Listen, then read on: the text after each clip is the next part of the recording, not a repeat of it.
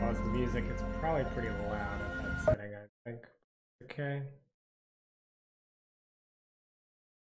Sure.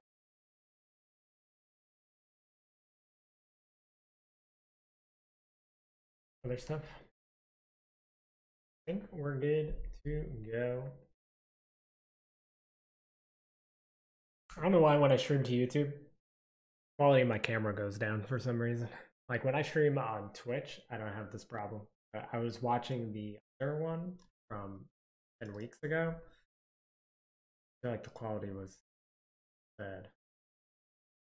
If I could...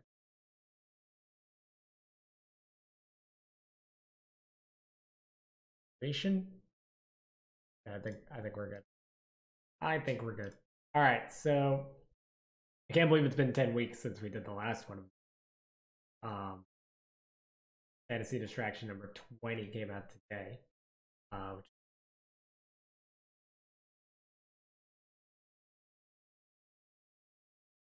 right, so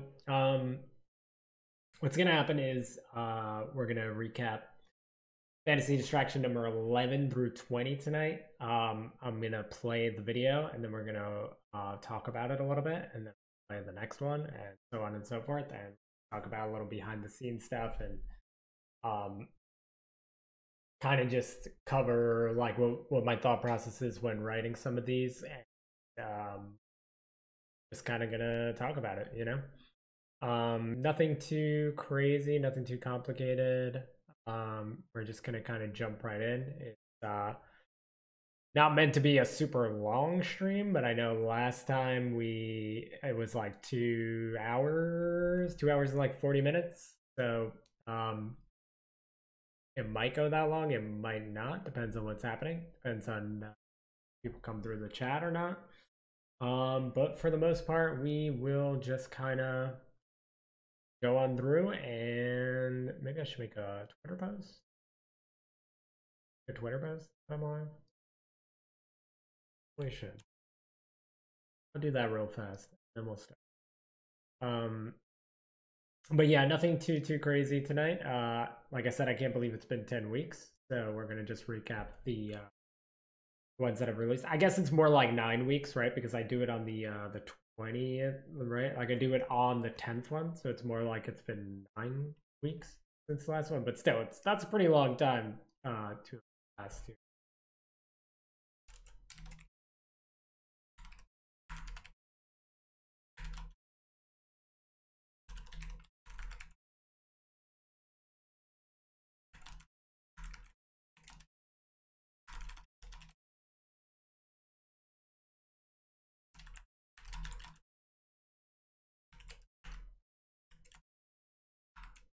All right.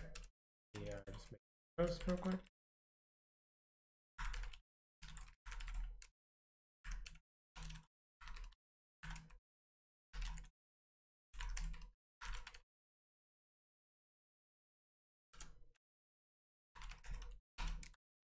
Doing these hashtags real quick.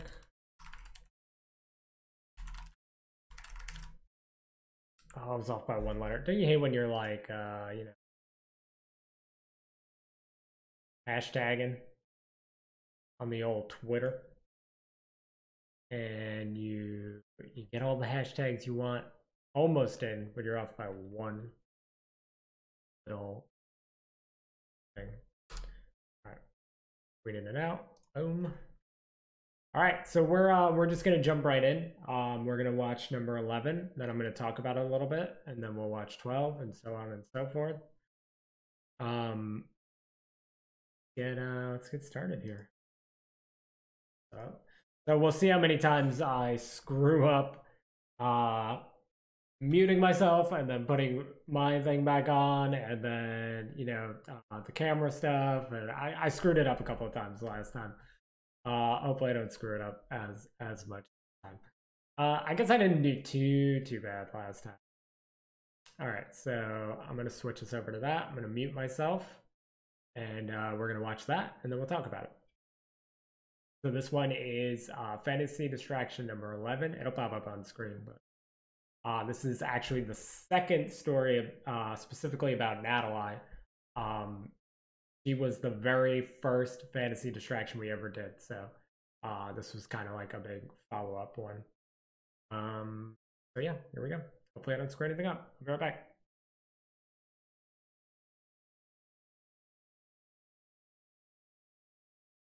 The attack came in the night, a time of day when Natalai was at her weakest. The kingdom of Ilfor was just west of Elmore, and tensions had grown all over Fenrir as battles raged in the north. Battles that didn't concern the people of Elmore or Ilfor as far as Natalai knew. Awoken by screaming and fires being set, Natalai rushed to ensure her students' safety. Since that fateful day when the sun chose her as its vessel until now, Natalai had trained student after student in her dojo. However, nothing could have prepared them for this. Ilfor was a peaceful nation, and the king never showed ill will to the people of Elmore. Not only was this attack sudden, it didn't quite make sense. Things were not adding up, and Natalai wanted to search for answers, but the safety of her people was more important. She checked their rooms and saw them still asleep, so she hollered and screamed for them to get up, to prepare themselves for battle, and grab whatever valuables they could. When Natalai made her way outside, she could see the destruction Ilfor brought with them. Catapults hurled rocks into their buildings, most of which had been set ablaze by now, forcing Natalai to watch her own weapon of choice, laying waste to everything she held dear. Her dojo was at the northernmost part of Elmore and required you to travel up a few stairs to reach it, so she knew they were the last line of defense, when in reality they should have been the first. As the Ilfor knights approached the dojo, many of Natalai's students rushed to face them. She joined them in battle. Even if she could not use her fire powers, she was still a formidable foe and easily one of the best hand-to-hand fighters on all of Fenrir. Unfortunately for her students, the Knights of Ilfor were covered in armor from head to toe, and it made it difficult for them to land attacks that could harm the Knights. This didn't stop Natalai's blows from finding their mark though.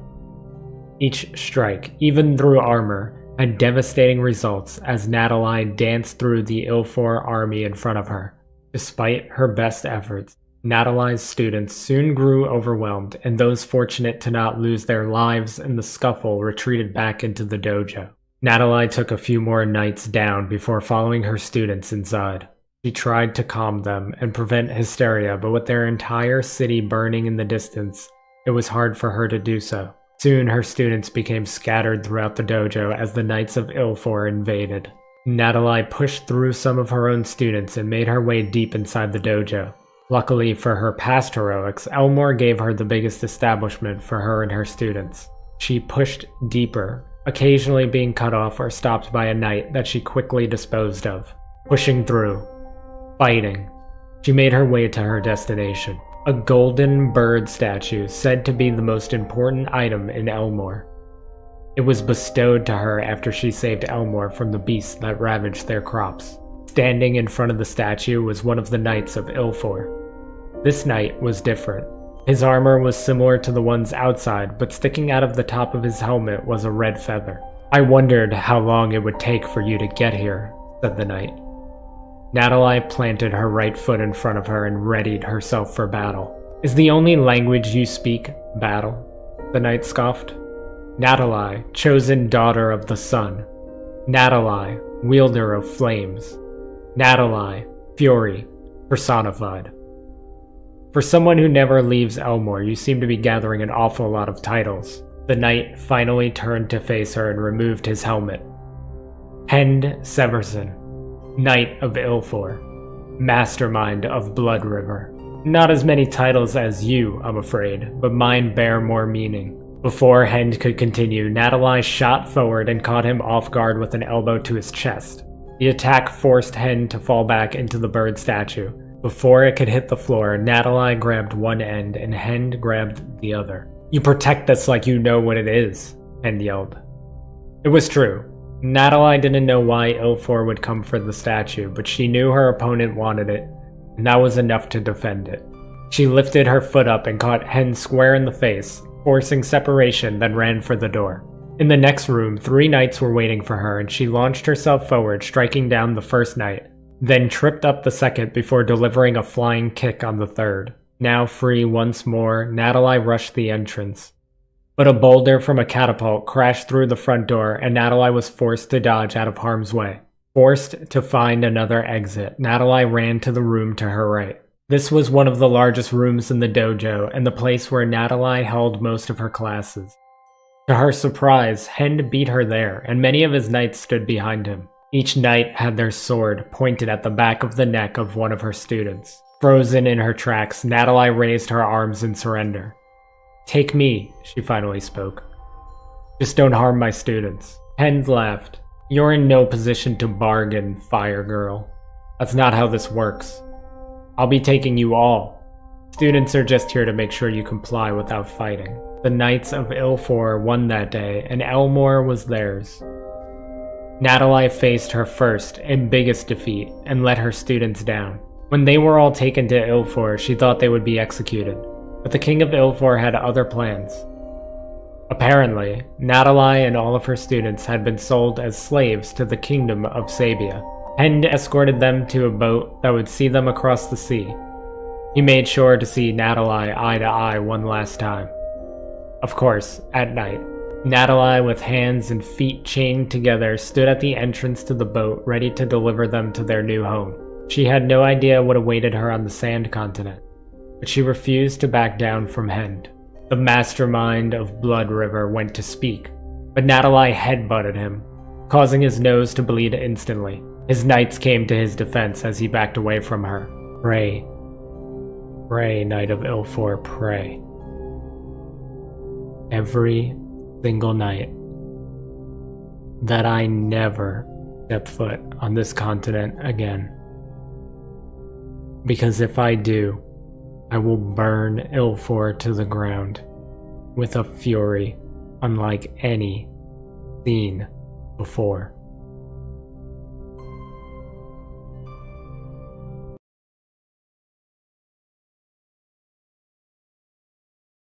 So I was laughing the entire time because Jake came in and said, "Sign my face."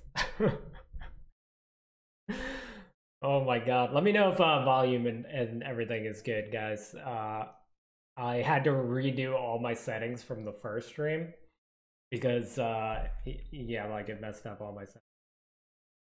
But welcome everybody. Also, our daddy is reading to us. Like I wasn't on camera at the time. I was just shaking my head. Literally just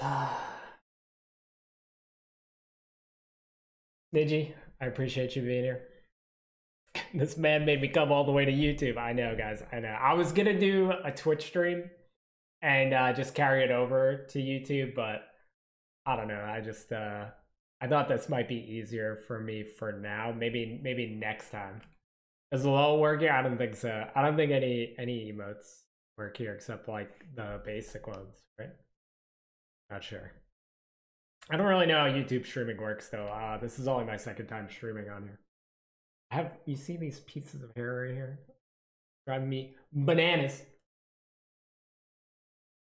Alright, so that was the they're still there. I'm triggered. Alright, so that was the second Natalai story that we did. Little bit of a twist with her losing this time, and being sent off to fight. Well, you guys don't know that yet, but you will by the end of this stream session. But sent off as a slave to the Kingdom of Sabia. What even is YouTube for real? What kind of emote is that? Okay, so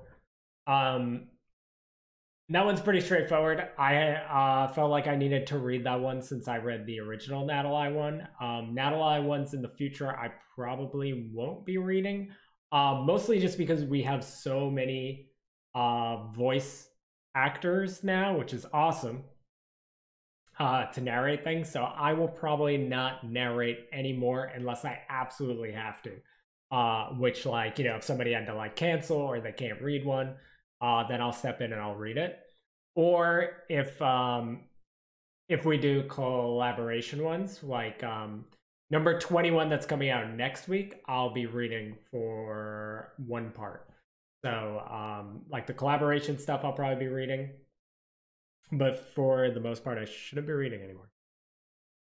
Banana? But yeah, the that's gonna be really weird out of context if anybody hides the chat.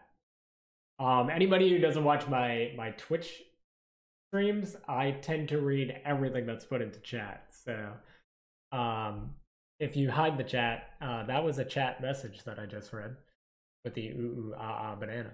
All right, thank you for that, June, aka Jake, who you're gonna hear in the next one, I believe. Which I should probably set up while adding. But yeah, I probably won't be reading many more of these in the future, outside of small parts here and there. So it's pretty nice to have options. Too good to read does. Now I just have so many voice actors now. I've been blessed. Excuse me, I've been blessed with such talent in my community that I don't have to. That's kind of nice. But yeah, you just gonna keep putting banana. So yeah, so Natalai is the first one to get kind of like the second story specifically about her. There's a lot of characters that are kind of referenced and brought up within other fantasy distractions, but she is the first one to specifically have one that is about her and her story. So I thought it was an interesting take just to kind of move things along.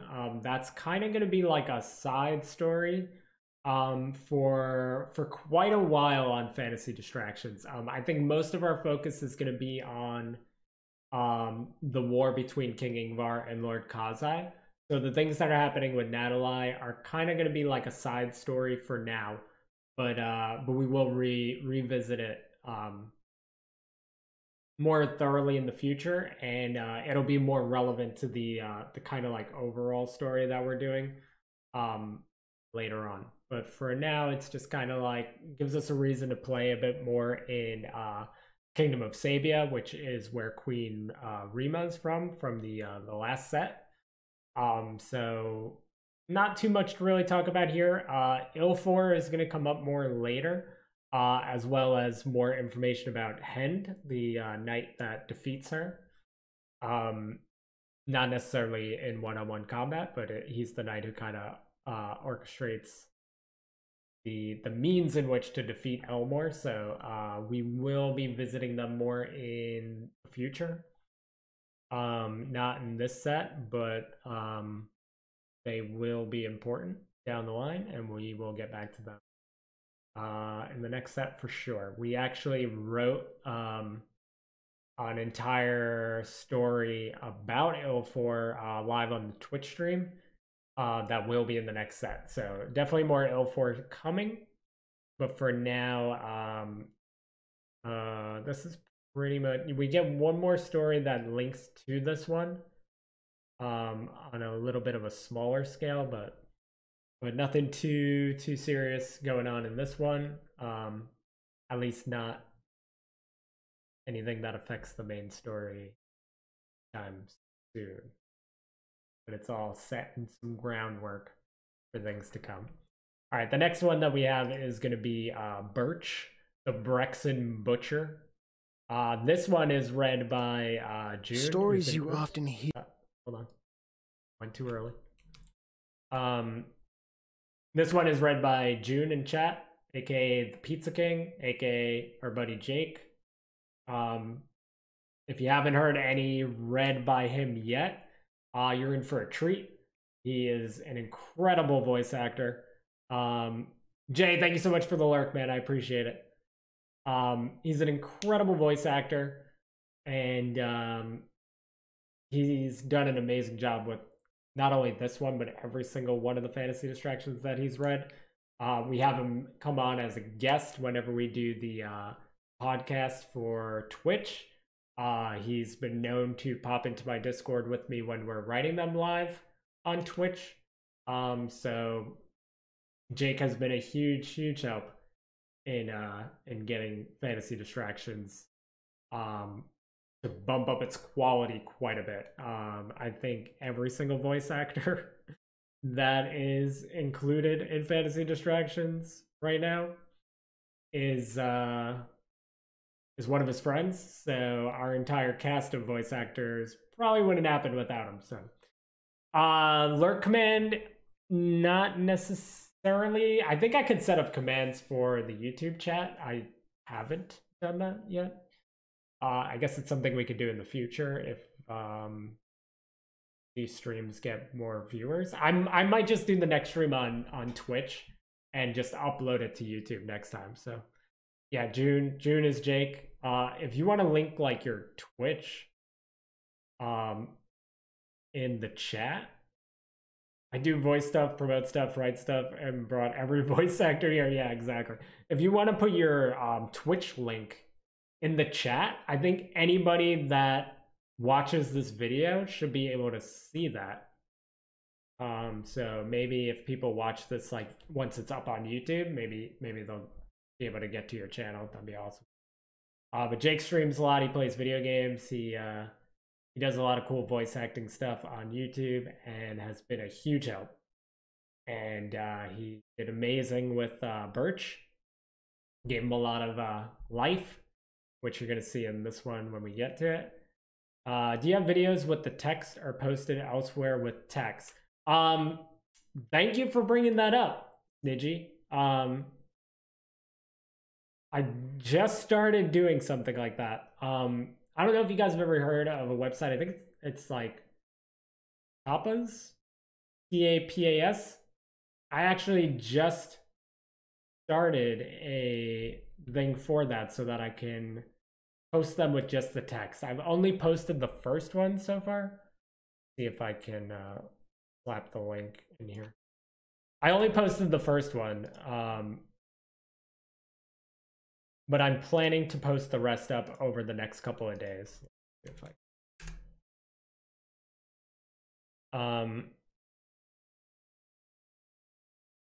here's my Twitch and here's episode 1 of Fantasy Distractions, but only text. Yeah, I posted the link, Jake, but make sure you share your Twitch too. Did it not let you you want me to come in? It just tried to block a message from you too. You want me to come in and give my thoughts on the reading? I tried to really get myself in character for this one. Oh, it blocked it because you said the S word. Okay, we could. I could put your Twitch. Maybe it's not gonna let you post links. I didn't really set up anything for this yet because I'm smart. Unfortunately, I retain things better if I'm did that not link? Oh, because it's twitch.tv. Pro player, by the way. Hold on. I'm on it.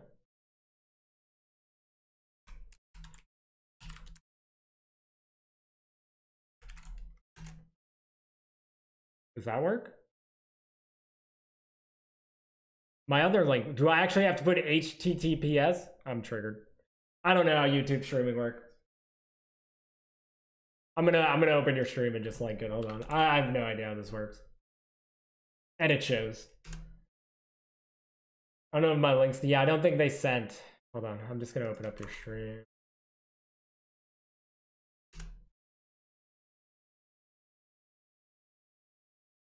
I want people to be able to find you, man. Don't you have Genshin to go fail at? Dang. How you gonna do her like that? Yeah, if you follow that first link that I sent, Niji, you can read the first one. I'm gonna be uploading the other ones over the next couple of days. I just found out about that website today. Does this mess up my camera? You guys could see my green screen. You see a rip in the space-time continuum. Oh no, that's my mic. But my camera is kind of scuffed right now. The background. This is like, if you ever watch me on Twitch, this is 99% of my streams is just me screwing stuff up. and trying to fix it. I think I made it worse. Fine. Anyway. Whoa, sir. I finished Genshin for the night. I actually have stuff to do on Genshin. We might actually stream that this week. I actually have stuff to do on that game. Crazy. All right, we're getting sidetracked from what this stream is about. As per usual. I mean, you could come on and give some insight for the ones that you did if you'd like, Jink.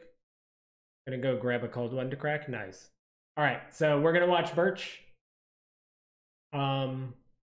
This one is read by Jake, aka June in chat, the Pizza King, and then we'll talk about it.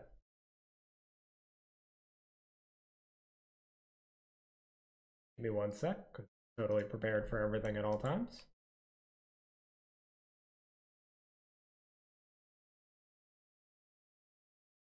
Stories you often hear are all about acts of heroism, but not this one. Consider this story a warning. Mercenaries are common in Brexon, so the fact that this story includes a group of mercenaries shouldn't come as much of a surprise. But mercenaries also come in many shapes and sizes. This particular band of money-hungry mercs involves 3 key players, and if you've lived in Brexon, or you're just passing through, you know of them. Firstly, there's Zayla.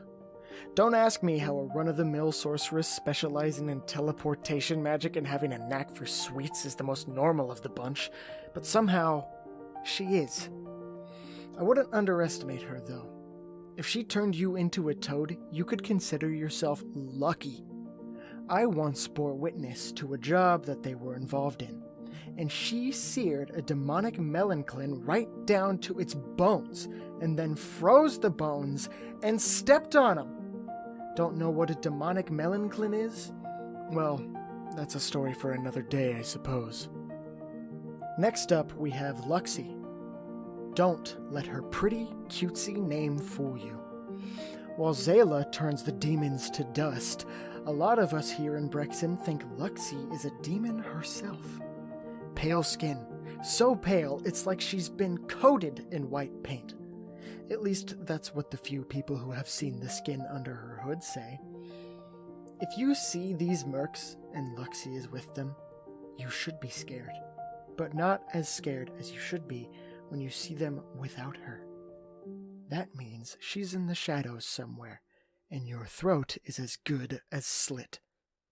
She'll flay you if the price is right, and from what I hear, the asking price is usually not as high as you would think. Just the thought of Luxie gives me the chills. But there is still one more in the group we didn't mention yet. Burch. They call him the Brexon Butcher, and for good reason. Before he met Zayla and Luxie, he would only take jobs that were located in Brexon. He felt it was the best way to build his reputation, but the next thing you know, he's terrorizing the people of this town day in and day out.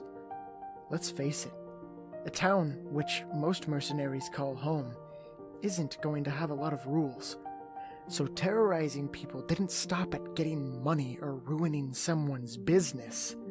No, if you wanted someone in Brexon dead, you called Burch. That's not to say the killing didn't stop when he met Zayla and Luxie. If anything, it got worse. But the girls helped Burch expand his horizons, and these 3 menaces started finding work elsewhere. Yet, there isn't a soul in Brexon still breathing that has forgotten a day 3 years ago. The day these 3 mercs found each other. Not to sound cliché, but it was a day like any other. Burch often spent his mornings taking jobs in local Brexon bars, his afternoon executing the job, and God knows what at night. After he woke, he made his way down to one of those bars, the most popular among mercs in Brexon, the Tooth Sweetener, and approached a board set up for work. Weirdly enough, the board only had 1 piece of paper on it when normally it's full to the brim. Burch looked around the bar, curious, before walking over to the piece of paper. When he read it, he was surprised to only see his name on it. He stared at the piece of paper for a moment, knowing what this entailed, and turned around slowly. Everyone else in the bar was now standing, and their weapons were drawn. The other mercs in Brexon did not respect Burch or his actions, and this seemed like the best way to deal with their problem. Needless to say, no one in Brexon thought this through. Burch was not your typical fighter, nor your typical mercenary. He was a monster of a man, both in height and mass. Unlike other mercenaries, he didn't fight with a sword or a spear. He just used his bare hands. The ensuing fight was a long one, and a few of the mercenaries landed an attack or two on the hulking merc, but majority of the damage was done by Burch himself. I remember it clear as day, as I was also in attendance.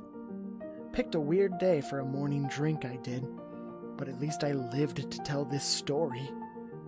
I cowered in a corner of the bar and watched as Burch received very little punishment and dealt a ton of it out.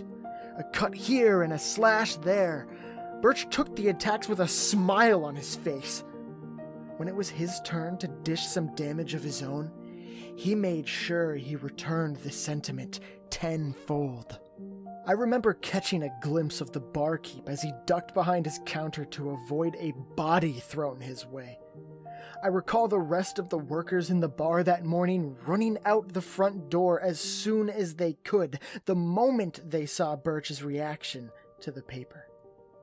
I also remember thinking that this had to be the end of the Brexon Butcher no matter what the outcome. There was no way one man could take on an entire town's worth of mercenaries alone. Not even a man as monstrous as Burch. Then I felt something brush against my sleeve that nearly caused me to wet my breeches. Luxie was there, and somehow hiding beside me, or behind me, even though I was hiding in a corner. She slithered her way to one of Burch's adversaries and cut him down. As Burch wound up a punch, his target in front of him turned to ice and exploded on impact, as Zayla teleported into the bar from my right and assisted Burch. Burch alone was proving to be a handful for these mercs, but with Zayla and Luxie helping him, the rest of the confrontation was over in mere seconds. Burch still stood on the defensive, blood coating his knuckles as the two women approached him. He looked at the carnage around him. "Why did you help?" he asked. Zayla grabbed a complimentary snack left on the counter that somehow survived the ruckus and took a bite. I don't think she liked it because she quickly put it back down and pushed it away. Didn't seem like much of a fair fight, that's all. "And you?" Burch turned his attention to the cloaked Luxie. "Personally, I'm just tired of Brexon mercenaries." Luxie turned around and made her way for the door. "Tired of Brexon in general," added Burch. "What do you say the three of us find work elsewhere?" Zayla simply tipped her hat, then made her way toward the door as well. Burch wiped some blood from his mouth and laughed as he followed the two women out, but not before stopping and locking eyes with me. I was a bit surprised, to say the least. I chose to hide, too close, as Luxie and Zayla teleported behind me. I lucked out twice already, and I wasn't sure a third time was going to happen. But Burch pointed to me and said words I will never forget. "Thank the gods for this day. The day Burch spared you. The day you were blessed with the honor of telling our story. And pray every night of your life to whatever you believe in, that you never cross paths with us again."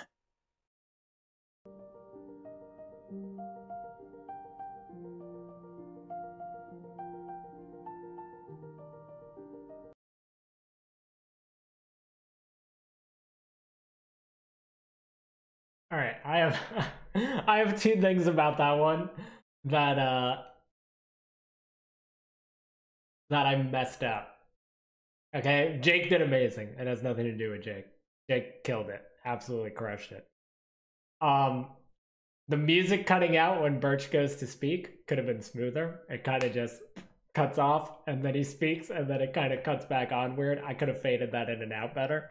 I'm still learning, all right? This was only 12 weeks in, all right? I'm going to get better with time. I promise. The other thing, maybe most people won't notice it until this live stream. So maybe I shouldn't say it, but I will anyway because why not? The end of Natalai, number 11, she tells Hen to pray that she never comes back. And then this one, Burch tells this dude in the bar to pray that he never crosses paths with them again. And I was just like, after I released it, I listened to them back to back on the playlist. I was like, dude, I did that twice. He did more than all right. Okay, he did amazing. Jake, do you wanna chat a little bit about it? I mean, you can just pop in and give some commentary for the ones that you did, I guess.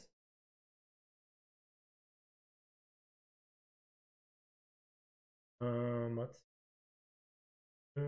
fantasy distractions, voice channel, I guess. I gotta put my thingamabobber on.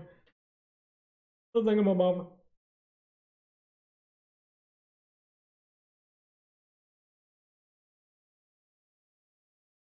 When I lift my head back, you can see my green screen for some reason.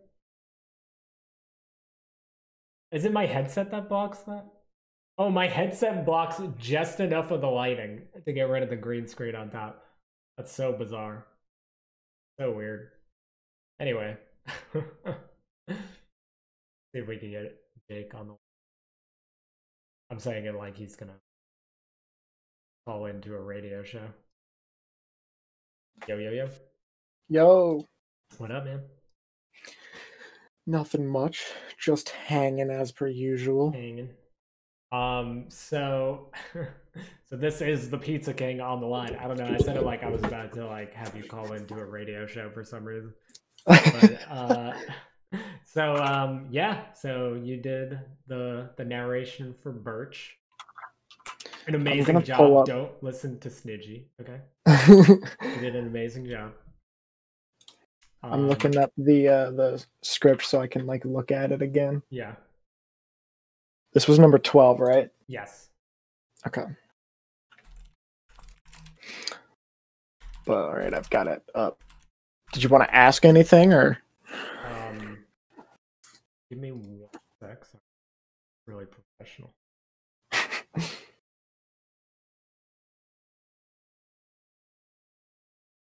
Linked it everywhere but the fantasy distraction Discord.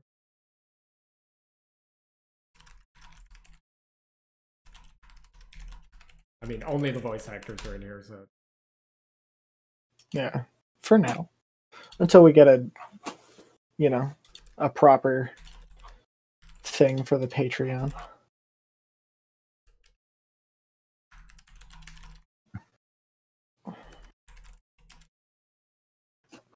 Are you messaging for everyone if they want to come in? Yeah, I'm not gonna like ping everybody, but I'll just drop it in there. People I might ping everybody. I'll ping everybody. That's probably the best way that they're gonna get the message. I know most of them are kind of like I came up with the idea of maybe having Janine and Sassy do 28 together, like voice, either like echo their voices or, man, it keeps blocking all your messages because you keep cursing. I gotta allow them. I didn't curse. I said pussy. I could be talking about a cat. Can you not curse on this stream? Live? It could have been a cat. Did you said no ITs? He did really well. I think that's the second time I heard that story. Oh, okay, nice. It is a good story. All right, so I will ask a question. Don't mind if I do. It is a good story. Nice. We got the Thank you. popping of the. That's signifying that I am ready. So what was it like voicing Burch and narrating his story? It was an interesting story because when you send these to me, I don't usually read them right away. Mm-hmm. Like I usually read them when I record them. Right. And I take it like paragraph by paragraph, right? Normally when I submit voice lines to people, I submit multiple takes of each line so that they can pick and choose what they want. But that's, I don't want to send you like a 30-minute file of me reading paragraphs 3 or 4 times. Right. So oftentimes I just read the paragraph for the first time when I sit down and record it. So I go into it with like the information you have given me about it, and that's it. Right. Yeah. And I've told Zaff about this as well, because he's asked a couple times, like, how do you kind of go about doing these? And it's like, really, when I read it out loud, it kind of gives me an idea of like what he's going for, what the theme and kind of feel of the story is. So there's like a huge difference between the Burch story and the Tabor story, even from paragraph 1. But it's like a lot of the inflection and all that comes from just what I'm getting and what the vibe of the story is from there. Right. But it was an interesting story because these 3 characters, like Luxie and Burch and Zayla, sound like the people that would not ever hang out with anyone ever. Right. Yeah. But like the 3 of them are now all hanging out, and it's like, it was intriguing because, you brought them in, and it's like, yes, it's primarily about Burch, but this is also the story of how he met them. Yeah. And I think that was like the most important part, because we're going to do stories with the other 2, and we're going to do stories with all 3 of them in it more. Yeah. So like establishing him and what he's all about and why they end up together. Like, it is true. Like, they don't really hang out with people. They kind of just do their own thing. But all 3 of them kind of have the common, like, they're bored with life and what's going on in Brexon, that they're just like, hey, why not the 3 of us just go out and see what's out there? Because this is just kind of lame now. It was very interesting to see these 3 like-minded people who just don't tolerate people deciding, you know what, I'll tolerate you for now. Yeah. And we'll go do our own thing. The interesting part about like a lot of it is they probably wouldn't have gone out of Brexon much without each other either. So like, we've established that Zayla likes sweets, and she's like an Easter egg in the next one coming up that's about a bakery. Like, I feel like she would never have gone to that bakery without traveling with them. So it's like, it's almost like giving them a lot more personality and character, even though they're kind of bad people. Like, they're bad guys for the most part. But and it's like that this meeting is what's going to expand each of their characters, because otherwise they like would just stay there. I also think like when I was reading it and it got to like the moment I saw that there was only one piece of paper on the board and Burch was like, what? In my head I was just like, oh yeah, there people are asking to kill him now. Yeah. This is gonna go south so fast. He's getting set up. And so it was an interesting story to me, just because it's like, if Burch is just a guy, like if he's just a human and he managed to like mess up all these people that tried to kill him, dang. Yeah. Like, I also want to know why.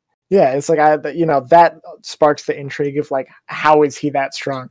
Did something happen, or is he just a dude that decided, I'm gonna be buff now and kill everyone? Yeah.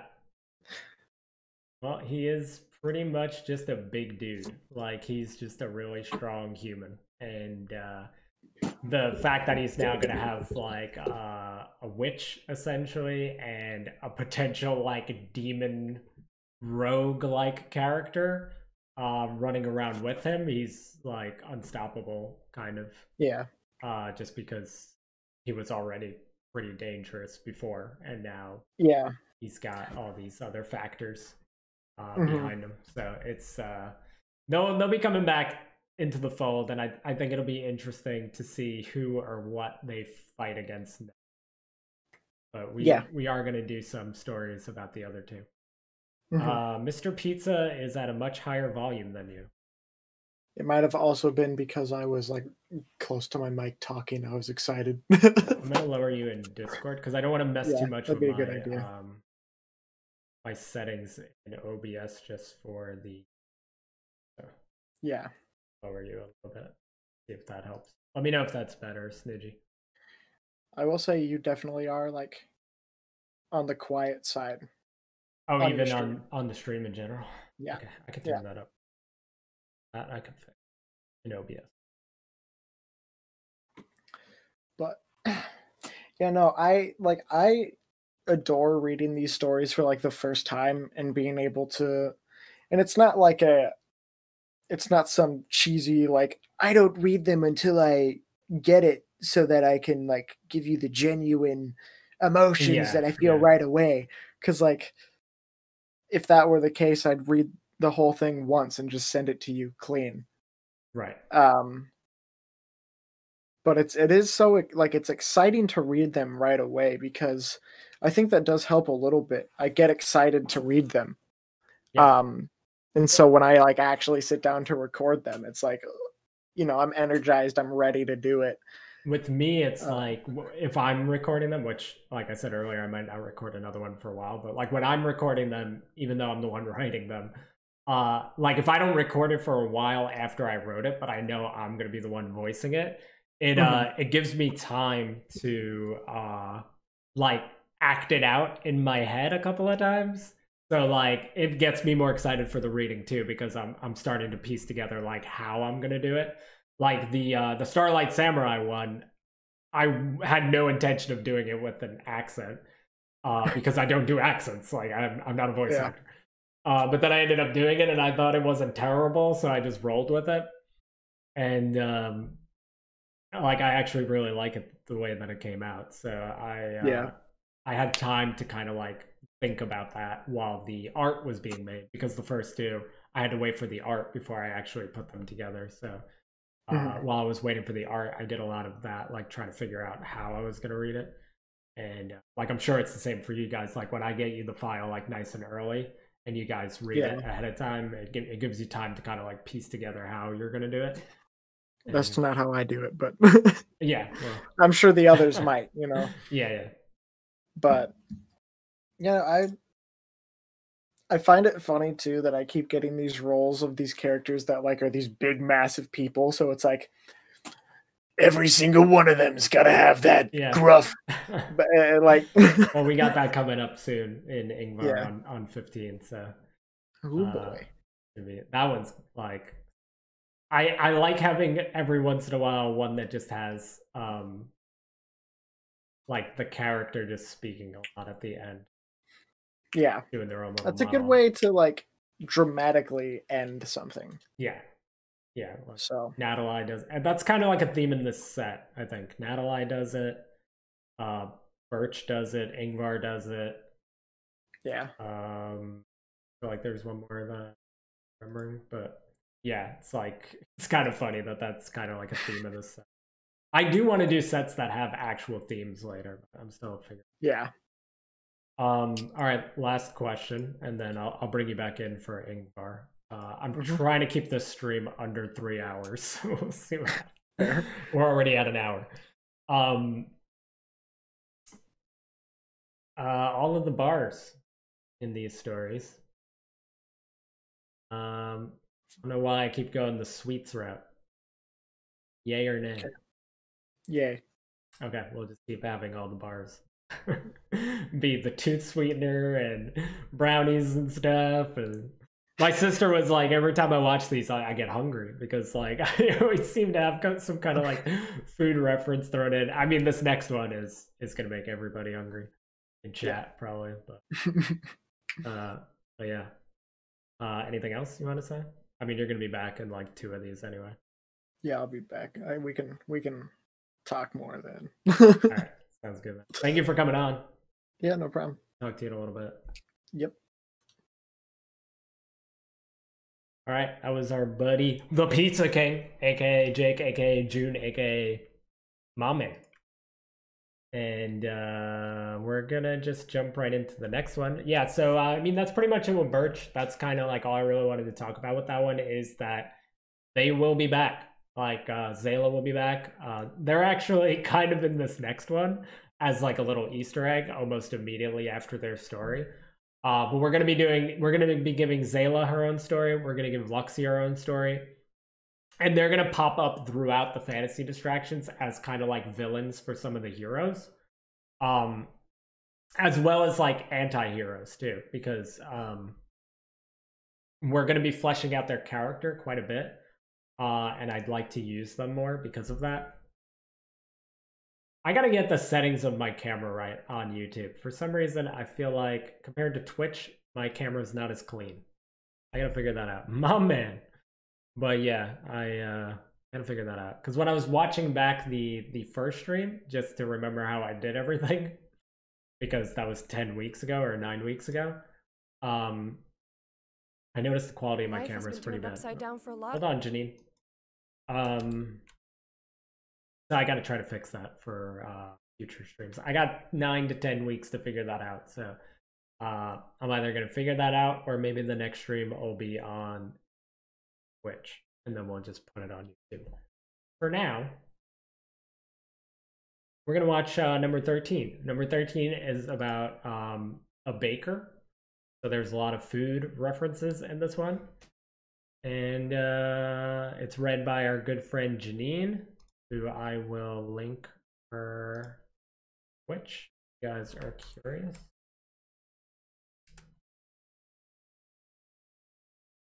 To check her out.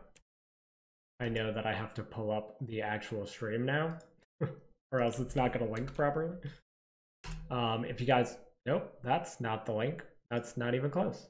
What did I even link? What? Did I not copy this somehow? Pro streamer, by the way. There it is.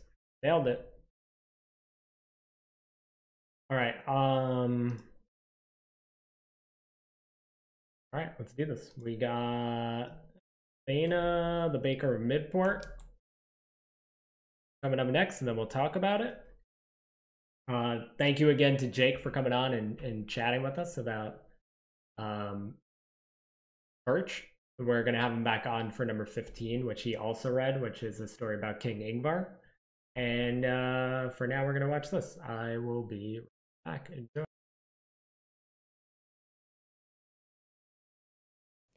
Life has been turned upside down for a lot of people on Fenrir these days. None more so than the people living in Midport. Imagine stretches of land that seem to go on forever, laying smack in the middle of 2 warring nations.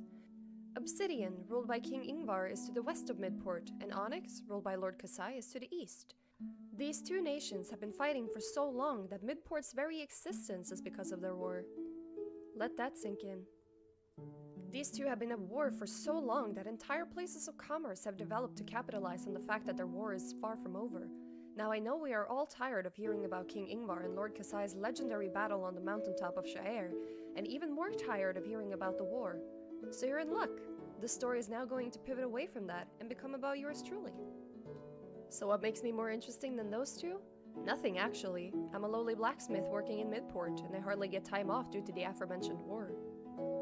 What I want to talk about today, though, is what I do when I get those rare moments of reprieve. Let's see. About 4 months ago, I got a day off. The day before I hurt myself churning out a couple of katanas for Lord Kasai's new recruits. My boss showed me some mercy and let me have a day to heal. I spent that day going up and down Midport, trying to figure out if there were any places around that I had missed. I thought I'd been everywhere, tried everything and experienced every shop. Obviously I was wrong, or this would have been a pretty short story, right? I found a place with large glass windows that I could have sworn was a shop for trinkets, but when I peered inside, I saw something very strange. Shelves upon shelves of baked goods lined the counter that was positioned perfectly from the window. I thought to myself, why would someone sell sweets in the middle of wartime? It made no sense, especially in the one place designed to be a shop for those in war.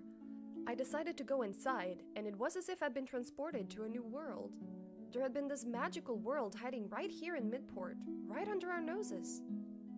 Speaking of our noses, the smell of this place was unlike anything I'd smelled before. A delicious sugary aroma lured me in as if it possessed my body, and the next thing I knew I was in front of one of the glass shelves I just described to you. I knelt down and peered inside.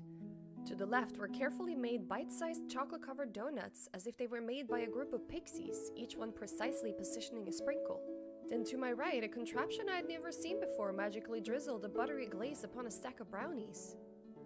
See anything you like? The face of the owner looked back at me from the other side of the glass. I gathered myself and stood up, hardly containing the smile on my face.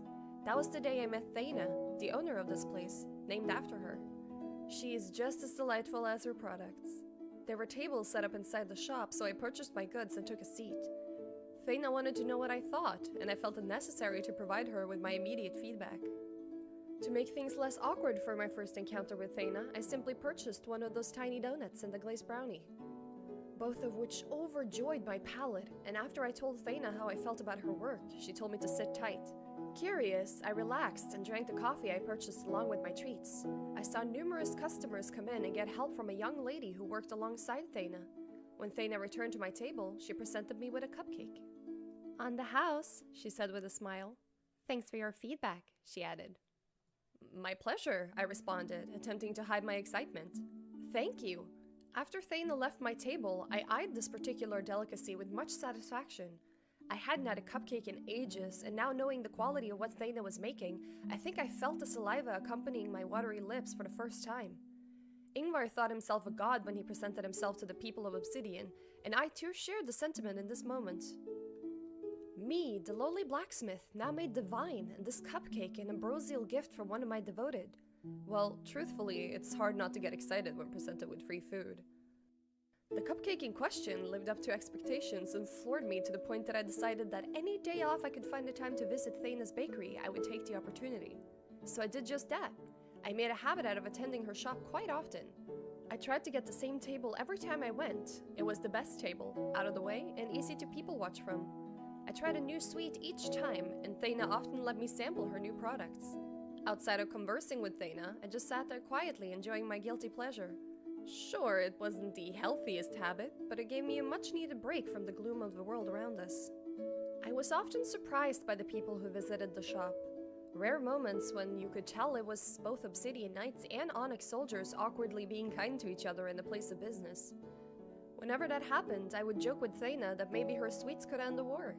That always seemed to get a chuckle out of her, and her assistant. Then there was this odd woman with a witch's hat that would often frequent the establishment. She always traveled with 2 other people, but the other 2 never came into the bakery.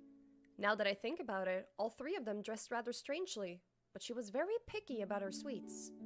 The real serious type that rarely cracked a smile, but I think she meant well. She always treated Thana with kindness, even if she gave off a frightening aura. The rest of the customers are what you would expect. Children with their parents, other workers from Midport, and the occasional newly drafted recruits. It gave me great joy to just sit there, enjoy my snack and my beverage, and admire the work that Thana was doing for the people of Midport. None of us asked for this life. None of us wanted to live through this long and grueling time of war. But if it ever ends, I'll be sure to ask Thana where she takes her shop next. These breaks get me through the bad times and the good times. One day, as I watched the witch point and asked questions about different treats, Thana's assistant answered to the best of her ability, Thana herself working hard behind the counter to prepare something for an Obsidian Knight on the other side. I thought to myself, Thana is the light in the darkness that Fenrir needs most right now. She may not be able to turn the tide of war or a diplomatic struggle, but she provides happiness on a scale that will carry on even after the war is over. As much as I wish I was special, I also think about how many others out there were like me, unaware of what they were walking into and having their lives changed by the simplest gesture. Thana had a power that most people lacked. It wasn't magic like the witch, or skill in battle like those from Onyx or Obsidian. It was a rarity on Fenrir. It was kindness. Plus, like I said earlier, it's hard not to be excited about a free cupcake.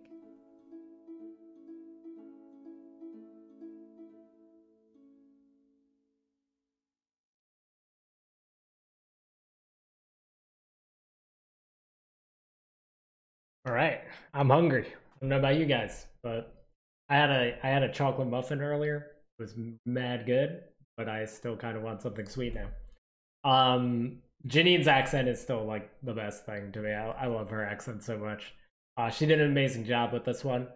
Probably one of my most detailed fantasy distractions up to this point. I had a lot of fun writing this one. And just like sneaking in little like Easter eggs, like Zayla just coming in and like buying sweets and stuff, and like Burch and Luxie waiting outside for her. I don't know. I just thought like that was a nice little thing to just kind of like throw in there, which I had always kind of planned to do. And Thana's story actually wasn't supposed to be number 13. So like typically with the Easter eggs and stuff like that, I want them to happen like later, you know, like we just heard the story of Burch and now they're kind of like popping up in this story as a little like Easter egg type thing. I'm trying to make that happen a little bit more like not as obvious, I guess, but I mean, you know, it's meant to be like you're supposed to know who they are, but my intention wasn't to have it be back to back, like with Sayla being literally in the next one. Right after the Burch story, but it is just like a fun little extra thing, and I just thought this was a funny one in general because it's lighthearted, where like most of our stories have been pretty dark and will be mostly dark, but I want to kind of sprinkle in these like lighthearted fun ones every once in a while, and not that it's like completely lighthearted, because it's still like a baker in the middle of wartime in like a hub where a lot of the people in the war are meeting up to like restock and stuff. But I thought it was kind of like an interesting story, and I thought it was funny in the sense that it's kind of like what I would expect from like a medieval Yelp review. Like this guy is basically just going into, he finds this bakery. First of all, I probably could have wrote it better because it sounds like he only gets a day off every 4 months at the beginning. But he's referencing like one day off he got because he was like hurt. He found this bakery, and now when he has other days off, he goes there like for the last 4 months. But it sounds like he only gets a day off every 4 months at the beginning, but that wasn't the intention or what I meant. But a lot of these recap streams are just turning into me like pointing out the mistakes that I made. And that will probably continue to happen for the foreseeable future, probably for the entire existence of Fantasy Distractions. But yeah, it was a lot of fun. Janine did an awesome job. It was nice to have a little lighthearted story thrown in. And I thought about like adding more character to like the girl that's assisting Thana and stuff like that, but I don't think we'll really like touch on that too much unless Thana pops back up into the story somewhere. But I think we'll probably just leave this like as is. We might reference her bakery later, in the stories that are more focused on like wartime and when Midport is more of a big deal, which right now it kind of isn't. When I was writing the first set and the second set, or most of the second set, my plans for the series were a bit more drawn out. I think I mentioned this on the last stream, the last recap stream, but basically it's like I was really dragging things out, and I had a conversation with my mom actually that put things into perspective a little bit, that every 52 weeks will be like a year's worth of fantasy distraction. So I was thinking like, long-term drawing everything out, and I'm like, man, like what I have planned is literally like 3 years worth of stuff. And I had left a lot of gaps to like fill in more stories. So then I condensed everything because I didn't want it to take 3 years to get to a lot of these stories that I want to do. So I condensed things down quite a bit. And we're now shifting to sets, which are a set of 10, and blocks, which are going to be like a set of 50, basically. So we're currently in the what I call the like origin / Fenrir block, and the second block, which will be from like 51 on, is going to be like what we consider the wartime. So like it'll go heavily into Onyx versus Obsidian, Ingvar versus Kazai, a lot more once we get past 50. We're still going to reference the war, and we might still do stories that are set within the war time through the first 50, but for the most part, I'm going to kind of like stop doing that and just focus on more like pre-war time. So that way when we get past 50, we can really, really go into like the war itself. So I didn't actually like come up with that idea until we were like I think I didn't really come up with that idea until maybe before I wrote number 15. So that's why like kind of a lot of these are like borderline or set within the wartime, like this one was.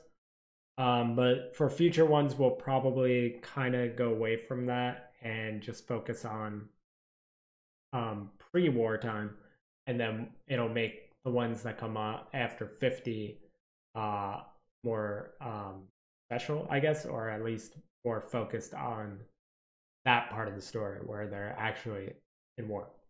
But yeah, that's like kind of where we're at. That's why we have some that are set within wartime now, but won't be much in the future until after 50. I'll explain more about that as we go along, as we get closer to 50. I'm going to try to get maybe like a new or modified version of the logo, as well as like something that actually says like block number 2 and then the name of that block. And then I'll explain more about it when we get to the 50th fantasy edition, which seems like it's really far away, but the way these weeks are going, I can't believe we're at the 20 fantasy distraction celebration already. So 50 might come up sooner than we think. But so that's pretty much it for the Thana one. It's great. Janine did amazing. It was a fun one to write, and just a fun one. We're all a little bit more lighthearted than some of the other ones up until this point. The next one is about a character named Ilia, whose name I feel like I always say wrong. I'm never really sure. I'm pretty sure it's Ilia. We're going to hear Sassy say it in a bit. Speaking of our friend Sassy, this is the first one that she did for us. I'm going to link her Twitch as well for anybody that stumbles upon this stream in the future. Hopefully it pops up in chat. Sassy did this one. This is her first one with us. She is going to be doing another one later in the set. But she is amazing as well. Did you work on your world building first or just dove right into the writing? So I was planning to release an ebook that is kind of set in the same universe as the story, as a lot of these stories. So I kind of did a lot of the world building already for that ebook idea, and then I just started to work on these without the intention of it being connected to that ebook at first. But then it just kind of like merged together, and I started to expand in a whole different way than I was planning for the ebook. So we're going to tie in stuff that I had worked on for that ebook later. So the ebook that I was working on actually does tie into the wartime. So once we get into wartime, which I guess that'll be the next like block, we'll be exploring a lot of the stuff that I had planned for the ebook. And then like all this extra stuff around it is just stuff I've been coming up with, either like as I write the fantasy distractions. Some of it's just been like on the fly. A lot of it is just kind of like filling in gaps. Like if I know I want a certain story to be like number 20, like a lot of the like beginning and end of each set is pretty planned. Like the one at the end of this set, so like the one that came out today, which is number 20, like that story I knew I wanted to be number 20. So it was a matter of like working everything around that number. So there are some stories where it's like I'll have my outline and I'll have a blank spot, and I'll literally just come up with like something like this where it's just like about a baker in Midport, and just kind of like throw that in and then write that and then, you know, see how that goes. But now I think like as we're building the world more and I'm focusing on it a lot more than I was at the beginning, I feel that a lot of the ideas are getting fleshed out ahead of time now, but it wasn't really that way in the beginning. So like I have planned most of the stories between now and 50, and a lot of the stories post 50 because of how I had to like move and condense things down. But at the beginning it was a lot of just kind of winging it or just filling in gaps and stuff. So it's a little bit of both, and it continues to be a little bit of both, but I think I'm a little more structured and my outline is a lot more solid now than it was at the beginning, which makes sense. Like as we go, I'm just kind of figuring things out. But this next one is about a record keeper. I will explain more of what that means after we listen to it. It's by our good friend Sasselia, aka Sassy, and she also did an amazing job. And we'll take a listen to this, and then I'll explain more about it after. Because the record keeper story is a little complicated, but very interesting. So we'll talk more about it after, but you'll get the gist of it from the story, and then I'll just explain what certain things mean. But let's take a listen.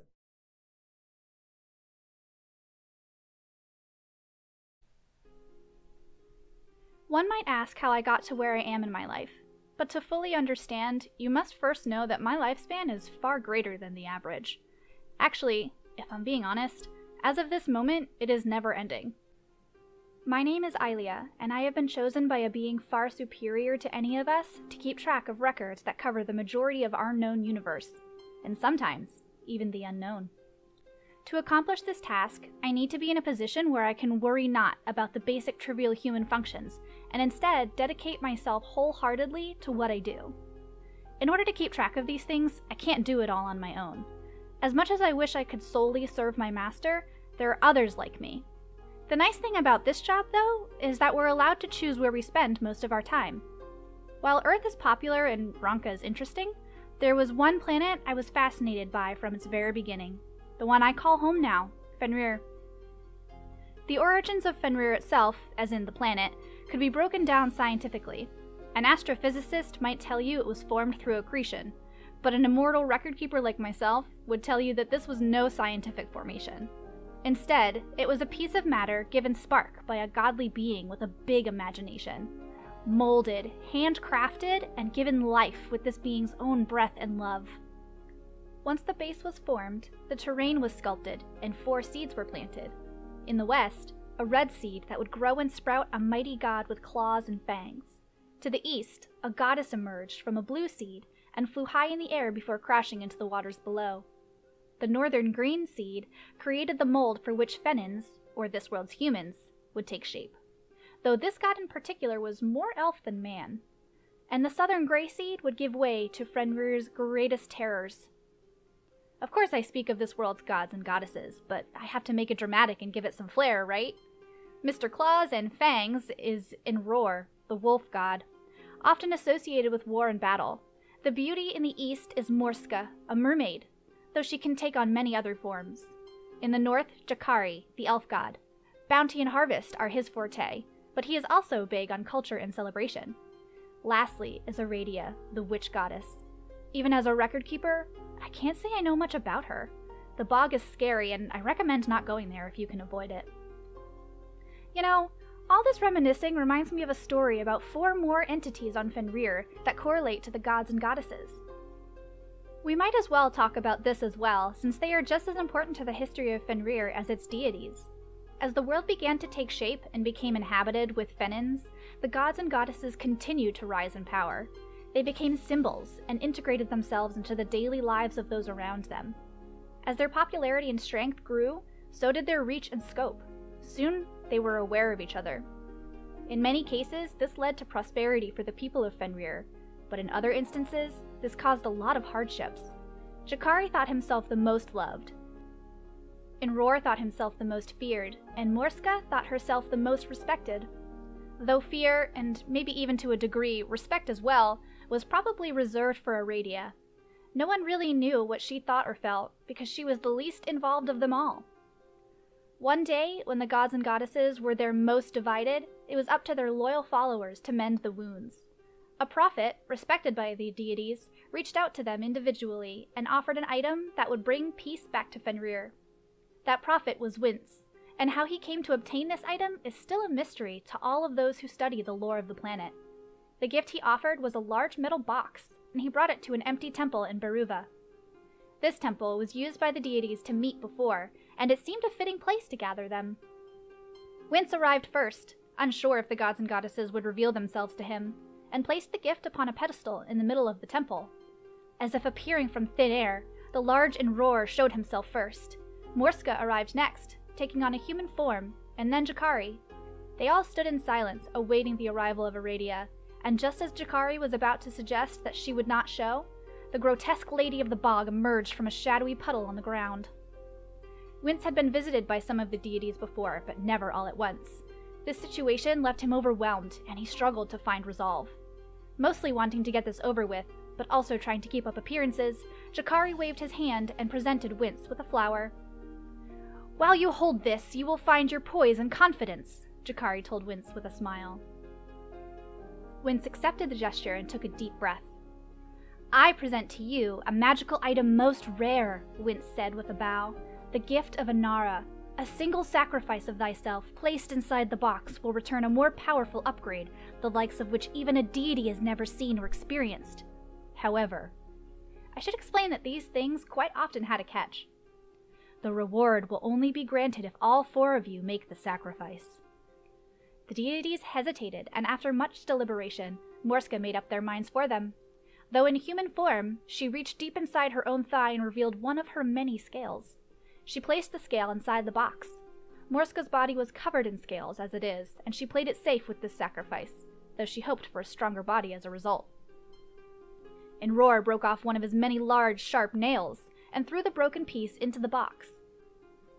If the prophet was speaking true, then Enroar hoped for even deadlier claws to strike down his enemies. Perhaps even claws strong enough to strike down the gods and goddesses around him. Plus, he had many claws, and this sacrifice would not harm him. Aradia was a unique creature compared to the others. She had an ability much like Morska's that allowed her to transform her appearance, but by default she took on a form that was half woman and half snake with many tentacles protruding out of her back and shoulders. Aradia removed one of the tentacles and added it to the box. Another safe sacrifice that Aradia hoped would improve the length of her extra appendages. Not to be outdone, and not to play it safe as the others, Jakari removed a blade from his person and slowly carved out one of his eyes. He looked at the other deities with his remaining eye, as if to flex his superiority to them as he placed his eye within the box. Wince moved to the center and placed the top of the box back on. The moment he did, a loud click noise echoed through the temple, and the box began to glow. A bright white blast shot out of the box and passed through Wince as well as the deities. Wince stood there. A sudden fear overcame him. He had no recollection of what he had done or where he had been. Terrified, he looked around the room at the deities. Wince's eyes locked with a crushed claw, a missing scale, a severed tentacle, and a hole in Jakari's face where his eye had once been. "You lied!" Jakari yelled while covering his face. Vines emerged from the ground and surrounded him, and when they vanished, so did he. Upset and frustrated, Morska vanished in a cloud of blue smoke. Wince fell to the ground scared and unaware of what he had done. Someone had tricked him or controlled him. He wasn't really sure. But when he looked up, Enroar had also disappeared, and now it was only him and Aradia. Though the floor was now covered in corrupted shadows once again, Aradia didn't leave, and poor Wince was never heard from again. So what did the sacrifices to the gift of Anara actually do? Well, nothing at first. The deities understood that they had been fooled, but also knew it wasn't Wince's doing. So they set out to find the one who tricked them, but had very little success. Unfortunately, none of them thought to move or hide the box, and an ill-fated adventurer one day opened it in Pandora-like fashion. From the box emerged 4 legendary creatures, unlike any seen on Fenrir before.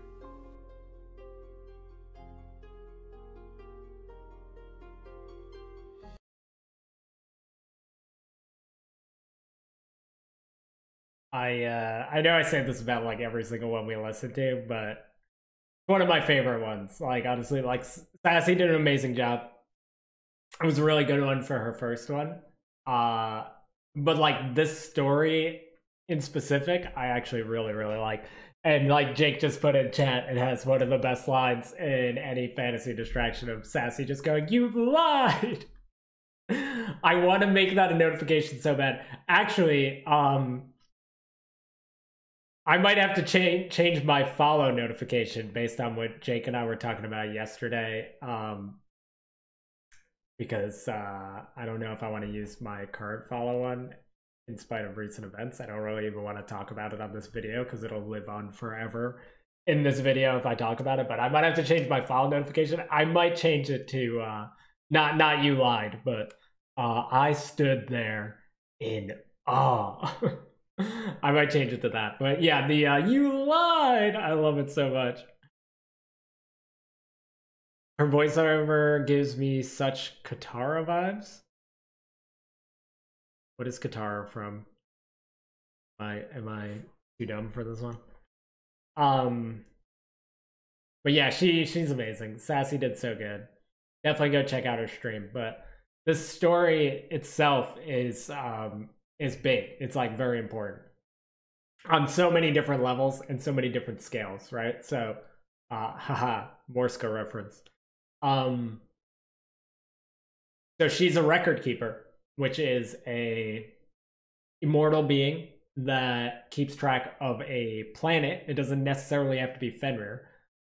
For another godlike being that we haven't quite introduced yet, but it is the creator of Fenrir as well as some other things within the universe. And this godlike being makes Fenrir, and she or he, it is a she though, I'll just say she wants to keep tabs on it because she really likes Fenrir as a planet. So she creates these record keepers that are immortal, and they keep track of it for her, and kind of just like report back to her when certain things are happening. There's a lot of things to dissect in this one. Like the fact that the record keepers also don't really know a lot about Aradia. Like they're also kind of afraid of her and don't want to travel into the bog, which we learned about with number 10, which we covered in the last recap stream. But the bog and the Deadlands, which are like they're like kind of connected, is where Aradia like dwells, and people that go in there never come out. And there's not a lot known about Aradia as well as the place that she lives in. So the fact that also these like immortal record keepers are afraid to go in there too is very important. Katara is from Avatar: The Last Airbender. Gotcha. Okay, got a similar sound. It was great. I gotta watch that still. I never watched it. I really wanted to watch The Legend of Korra, and then I never did.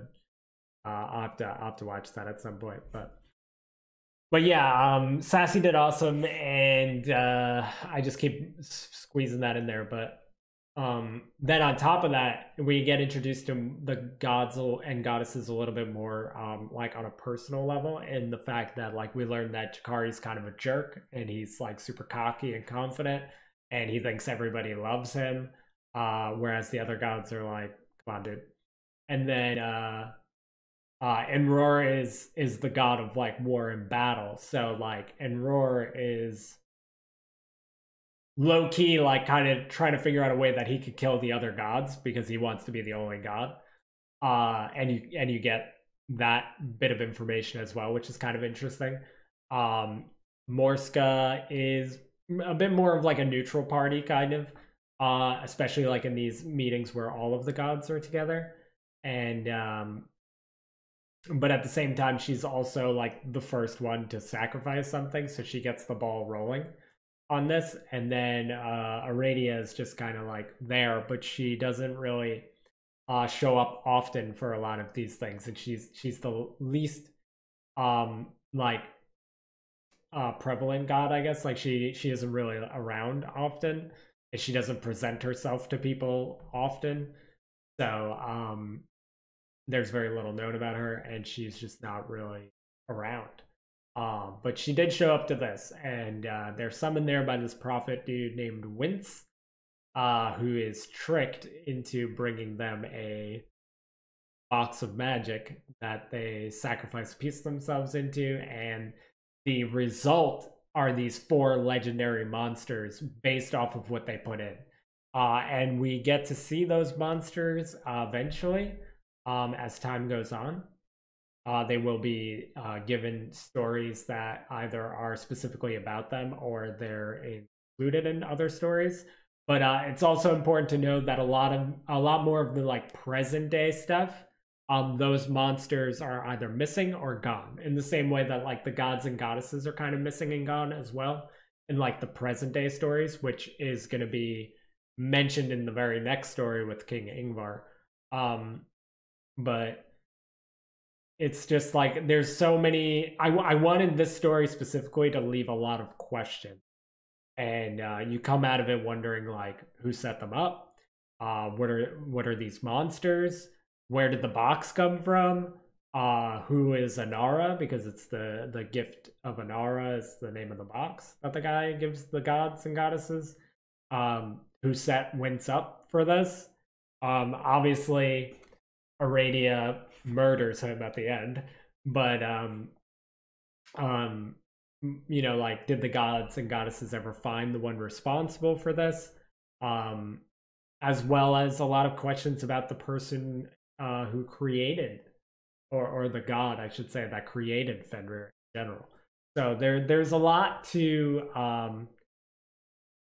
take in from this story, and it leaves a lot more questions than answers. But I think this was a good kind of like tease for a lot of things that are coming up. So that's kind of what this story is about. It's kind of just teasing and setting up a lot of things that we're gonna dissect a bit more later on. All right, so the next one is King Ingvar. I also love the way Sassy says King Ingvar in that one too. I don't know why. I like the way she says it in that one. But you lied takes the cake for me. You lied. I gotta make that a notification on my stream. I still don't really know. I don't even remember if I set up notifications for YouTube. I don't think so. Because I think I got a subscriber during the stream so far and nothing popped up. I think maybe the only thing that might pop up is like donation.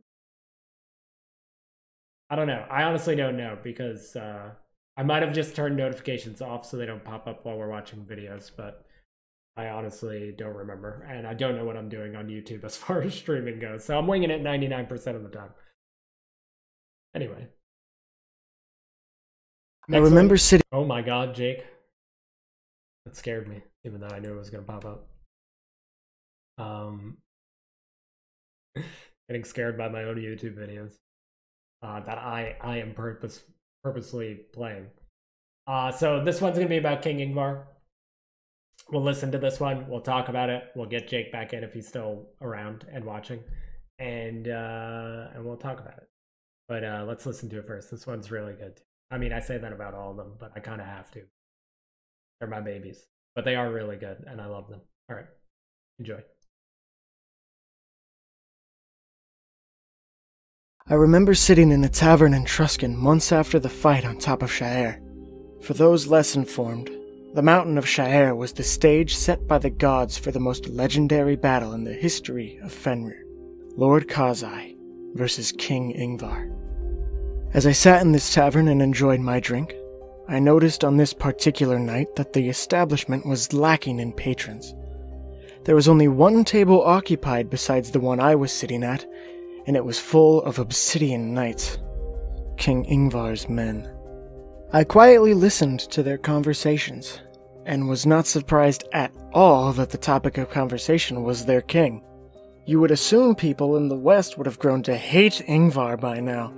He was a violent tyrant, hell-bent on achieving his goals by any means necessary, and his main goal was defeating Lord Kazai once and for all. While Lord Kazai would inspire his men, make sure they were well taken care of and his land was prosperous, King Ingvar would just as easily sacrifice one of his men or an entire village if it meant gaining the upper hand on Lord Kazai. These men, these obsidian knights, were no exception. If anything, he was the most ruthless towards them because his expectations of his own army were high. Yet they sat there and bragged and boasted about their fearless leader. Despite his aggression, it was hard to deny the legend.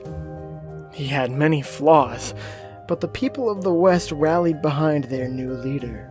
King Wellick, who ruled before Ingvar, was a man of politics. While he feuded with Lord Unden in a similar fashion, the two had never fought in one-on-one combat, the premise for which Kazai and Ingvar's rivalry was born.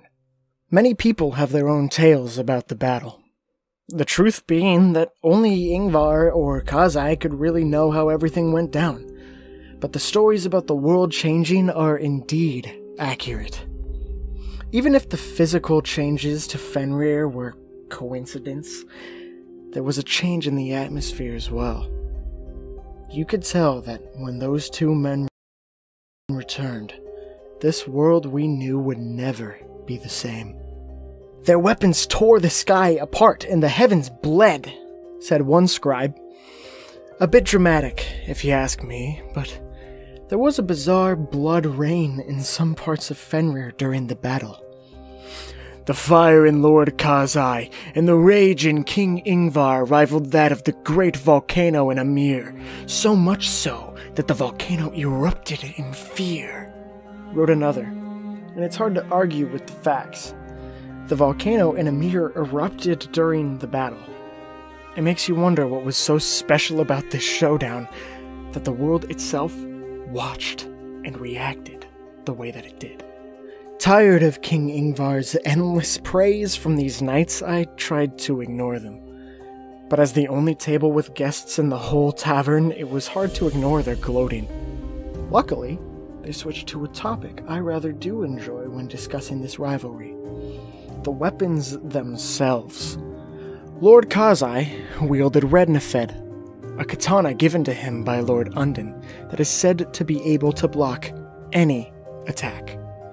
King Wellick gave a similar katana to King Ingvar before the battle, Cold Knight. The weapon's name itself has its own stories, but Cold Knight was Rednefed's opposite, a blade said to cut through anything. Anything but Kazai's blade, apparently, and thus the stalemate, a sword that can cut anything against a blade that can block any attack. I do wish I was up there to see how the battle ended. Did both men become tired and pass out? Did they agree to try another day? Knowing both of their personalities, it's hard to see either one just quitting, or them both agreeing to quit. I'm shocked they're not both still up there fighting until they both die of old age. Judging by how the world changed, I'm not sure Fenrir would have survived that. Then the knights touched on a story I've heard almost as much as the stories about the battle itself. The day that Ingvar denounced Inror, the wolf god of war and battle. Some of what they talked about was shockingly accurate, but some was a bit off. This is a topic that I could speak upon in great detail.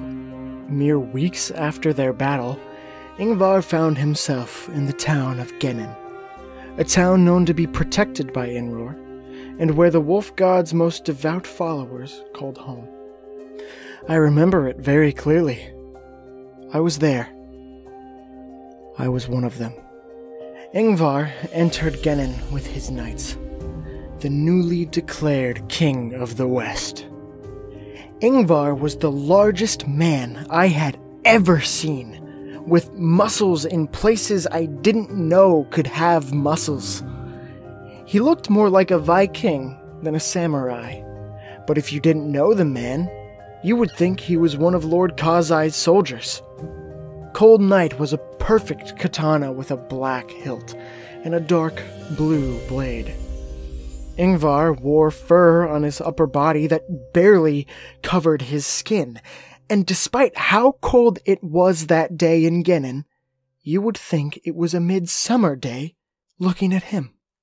I sat in front of a statue meant to honor Inror, praying with my brethren. We spent almost every day kneeling down in front of this statue. I will never forget the sound it made when one of Ingvar's knights kicked it over and it shattered on the ground before me. I went to grab the pieces, but my friend next to me grabbed my wrist to stop me. I looked up at the knight who did it and could tell he was laughing under his helmet. What happened next, I remember very vividly. Ingvar walked to the front of our group and looked around. He could have slaughtered us with ease. Instead, he spoke. Here, I have lived on Fenrir for many years. Here, I have heard the tales of gods and goddesses, mermaids and witches, elves and wolves. Where are they now? This one, this wolf, claims to be the god of war and battle. You worship him. Yet how many wars and battles have you seen him fight? Have you ever seen him at all? Look upon me with your own eyes. Here, I stand before you, made of flesh and blood. He who changed the world. Not just your landscapes or your towns. Not the social structure or means in which you make a living. But also your minds, the way you think, the very way you view this world. I will stop at nothing to kill my enemies. Your enemies. And I will gladly do it with my own hands. Praise this wolf no longer. For I am your god now.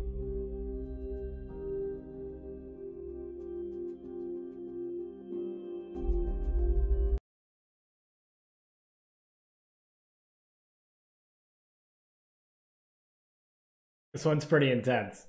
The end of this one is so intense. It's so good, man.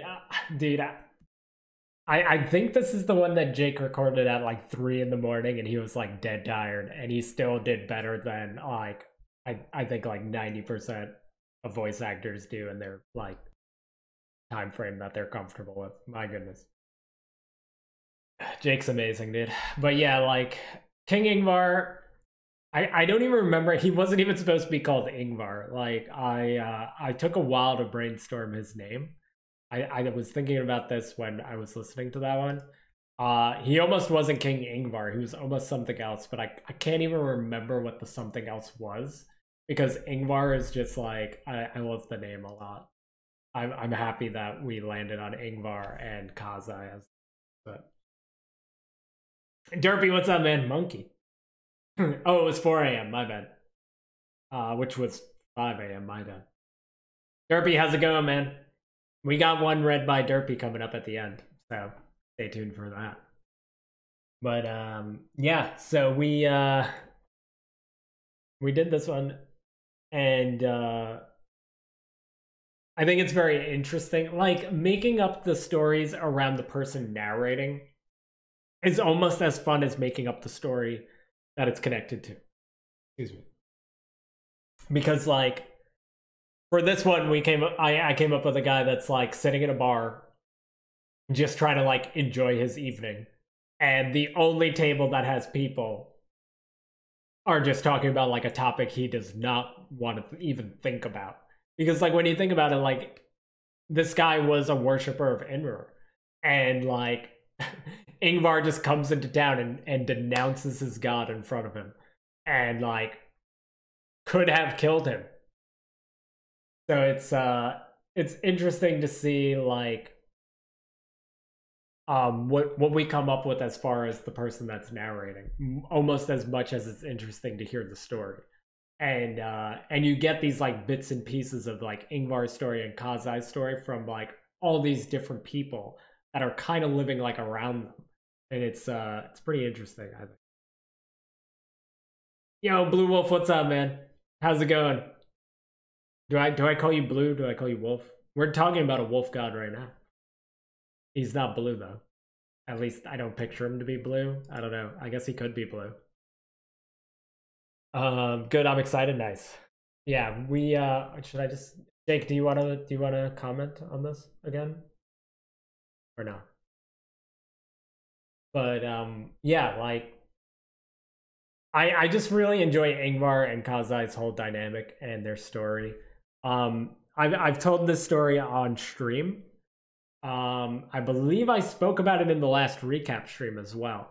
But Ingvar's sword is based on 10,000 cold nights, which is why I say, like, you know, his weapon has its own stories.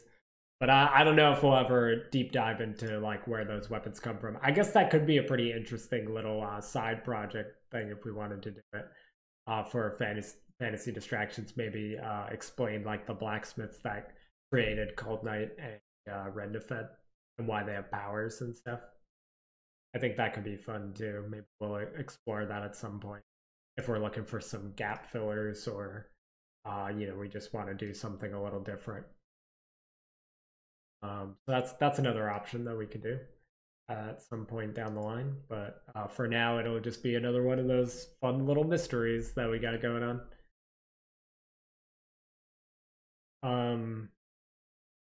If that, yeah, was to talk about the... Gonna hop in BRB. Okay.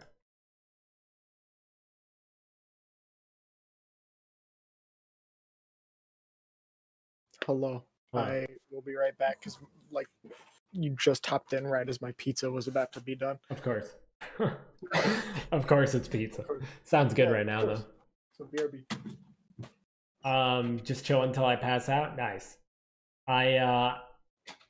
We are coming up on your first one soon, Blue Wolf. That is number 18. So we're coming up to that one. Good stories to vibe to, yeah. It's pretty fun doing these recap streams because I listen to them, obviously, like, while I'm making them and when I upload them. But I feel like when I listen to them during the recap stream that I do better with the background music than I thought.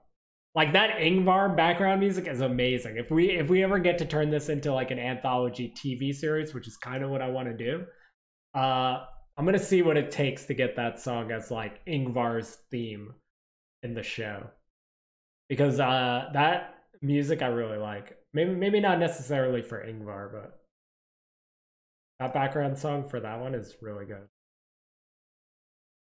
I'm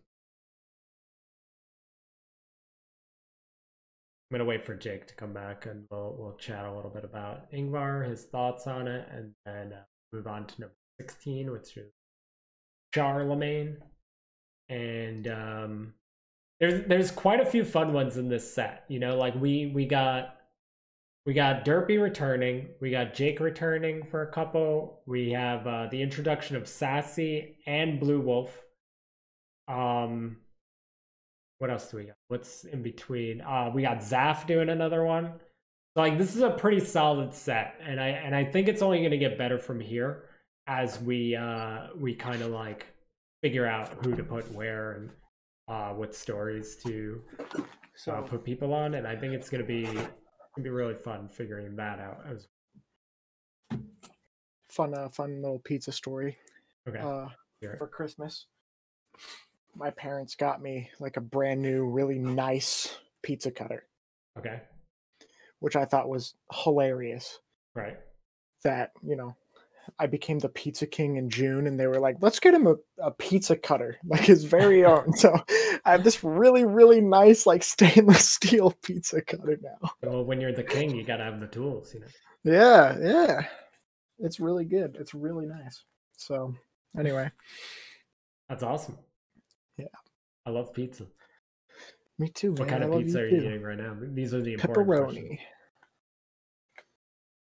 So Ingvar, I know that's your boy. Your boy Ingvar. I vividly remember recording this one.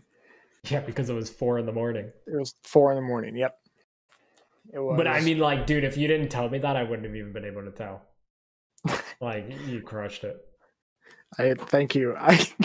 I felt kind of bad about getting it to you at 4 a.m, especially because I was like, I gotta do an Ingvar voice, and I can't be loud.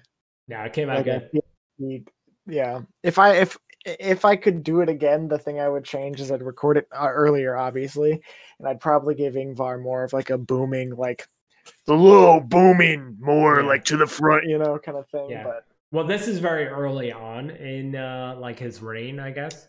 So, I mean, you're obviously going to be voicing him again at some point. So, yeah. I mean, next time you voice him, you could give him more of like a boom and hashtag Dingvar for life. Oh god. the next recap stream will have Dingvar in it. So look forward to that. But yeah, like the next time you voice him, you could give him more of like a booming voice, and it wouldn't necessarily be like, why didn't he sound like this before? It would be more like, you know, he's more like seasoned in brain. Mm-hmm. Why didn't he sound like this before? Because I recorded it at 4 a.m. Yeah, we'll just link people to this recap stream and just be like, he recorded it at 4 a.m. That's why we spoke about this. Go to an hour and 50 minutes and you'll find out.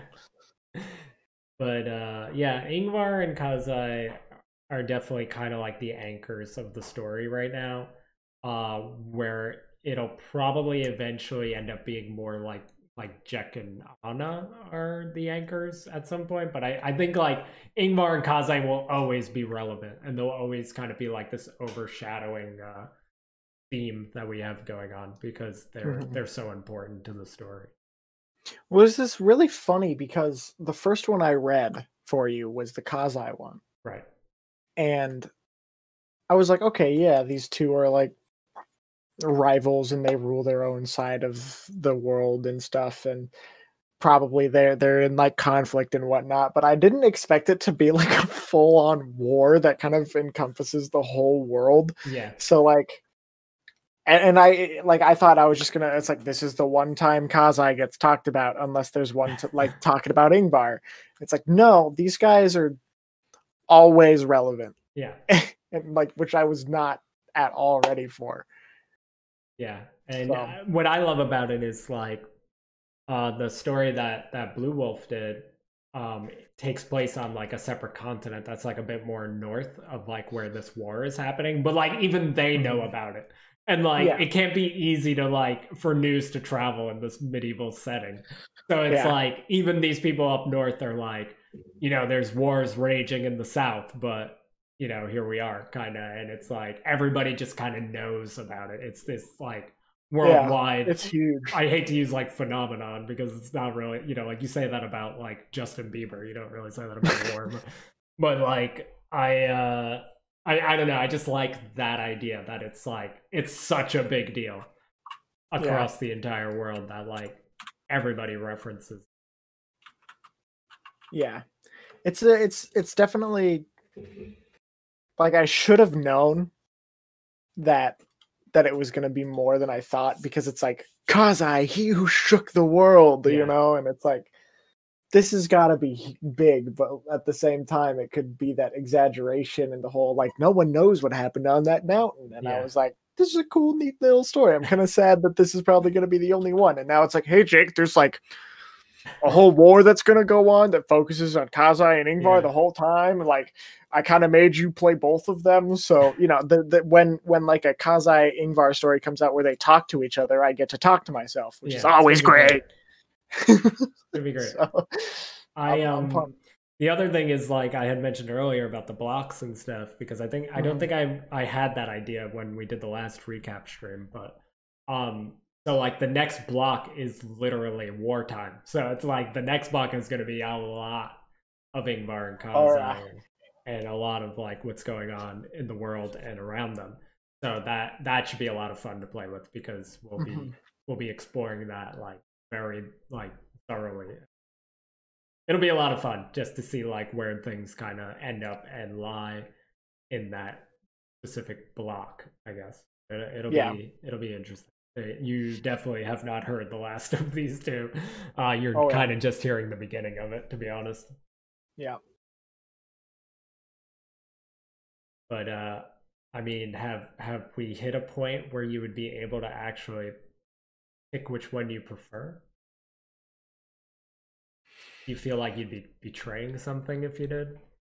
No, I mean, I feel like it wouldn't be fair for me to pick one, primarily because there's really only been the one story about Kazai. Yeah. And like Kazai has not been fleshed out as much as Ingvar. Like Kazai's, yes, talked about Kazai and how he and Ingvar got their titles, but I feel like that story was more of a setup of both Kazai and Ingvar, instead of just like, this is Kazai. Yes, it focused on Kazai, but it told us what we needed to about the both of them.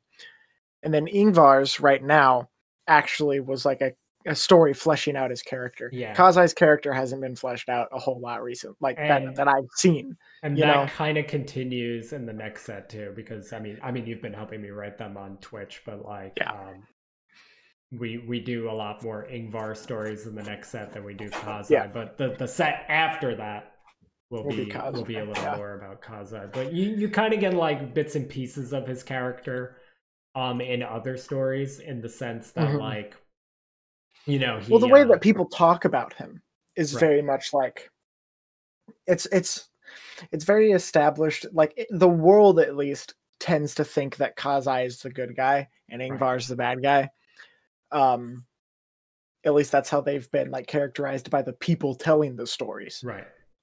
Whereas I know I've talked to you about stuff, like I've got some of the insider details. That's right. But you know, I know that Ingvar isn't like a terrible person, and I know that Kazai isn't like squeaky clean either. Which is a good thing. I think that's a good thing, especially for like a war story, you know. But I would say that I lean more towards Ingvar at this point, just because I know that much more about him, and I'm intrigued to know more about him, like how he actually is versus how the public perceives him. And I also just have a feeling that like Kazai isn't going to be revealed to be like actually just a trash human being. So it's like the perception of these characters from the people is probably close to accurate, but they're more accurate with Kazai than they are with Ingvar. Yeah. Like it's kind of like this general idea that, you know, Kazai is like the more honorable or the more efficient ruler. And Ingvar is more of like, you know, if they go to war, he's probably more prepared for actual battle than like Kazai's entire army.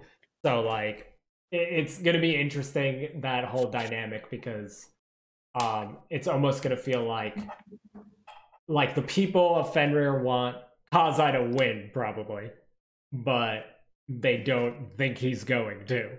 So there's a lot of like Kazai's a ruler, and Ingvar's a warrior, right? That is in a ruler position. Yeah, and like they both kind of start off as warriors, but then once they're given these like positions of power, like Kazai probably had more of a like easier role transition. model, I guess, like in the sense. Even though Unden kind of seems like a jerk, but at the same time, it's like these guys are at the tail end of their lives trying to end this rivalry. So like they've kind of gone mad, but you don't really know what Unden was like before that. You know, like he could have like took Kazai under his wing and trained him for like this moment, whether he meant to or not. And Ingvar is probably just like, Ingvar's my top guy because he's my top guy. Like he's the best warrior. Yeah. I feel once we get to the start of the war, once this first block is finished, I'll be able to give you a better a set in stone answer of who I lean we'll to. have this conversation probably a lot over the course of the next couple of sets, I should say. I can't even say the next couple of weeks because these are 10 weeks apart, which is wild. Yeah. Derpy said he's haunted by an apparition that I do not know. Are you talking about Dingvar? No, that's... Well, probably, but also that's just a normal thing for him. You don't like to listen to your own recordings, correct? I don't like listening back to them when I'm about to send them to you. It's a different feeling. Granted, there's a big difference between listening to my narration recordings and listening to like a fan dub or something that I've done, right? Right. Because with a fan dub, what I'm saying is going to be put to a scene that's animated and like it'll look like a character is talking that's just voiced by me. So narration is still a little like meh. I don't care to go back and listen to my own things, but I do get to, I will go back and listen to them because one, I enjoy the story, and two, it's like the finished product. Listening to the finished product is like kind of that dopamine rush of like, man, I did this, I'm in this. So you but so you have listened to this one back? Yes. Okay. I love the way you say Viking in that one part. That's where I was going with this. How exactly did I say it? Let me find it. You said he's more of like a Viking than a samurai, but I don't know. The way you say Viking is like one of my favorite things. I don't know where. He looked more like a Viking. Yeah, like that. It's at 540. Interesting. On stream. I don't know. I love it.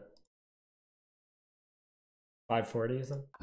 It's like it ends at 540. So like 538. More like a Viking. I don't know why I like it so much. I had ever seen with muscles in places I didn't know could have muscles. I think one of my favorite He looked things more is like a hearing your Viking. reaction to like how I say things, because they're like, I stood there in awe. Like that's so funny it's funny to me to hear people pick out these like little things instead of just like the overall whatever. Yeah, well, I mean, like, I don't know. I guess it's because of more of like the like streamer mentality, I guess. Yeah. I always try to like listen for things that would make funny like notifications. So like when I hear specific things like you lied, I'm like, I kind of just wish I had this as a notification on my stream. Yeah. Because I think Well, it's it's like funny. I do the same thing with my music. Like there's tiny little things that last for like a second that I'm like, this is the best part of the whole song. Yeah. This 1 second is the best part. And it's like a laugh. Yeah, because I mean, like, I do enjoy them, like, genuinely. Like, for the most part, from start to finish, like, I love it. Like, you guys are helping me out, and I really appreciate it. And I just, like, I can't be picky, really, so I just like to just enjoy it. And I will say, genuinely, I have enjoyed all the ones that you guys have sent to me.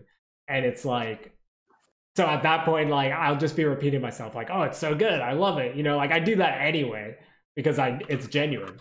But like when I find little things to pick out that I really enjoy, That's Yeah. why like I kind of mentioned those to you guys, because like I just find so much enjoyment in them. Like how you say Viking, the I stood there in awe, the you lied, Janine doing the goblin voice. Like there's so many things that I really.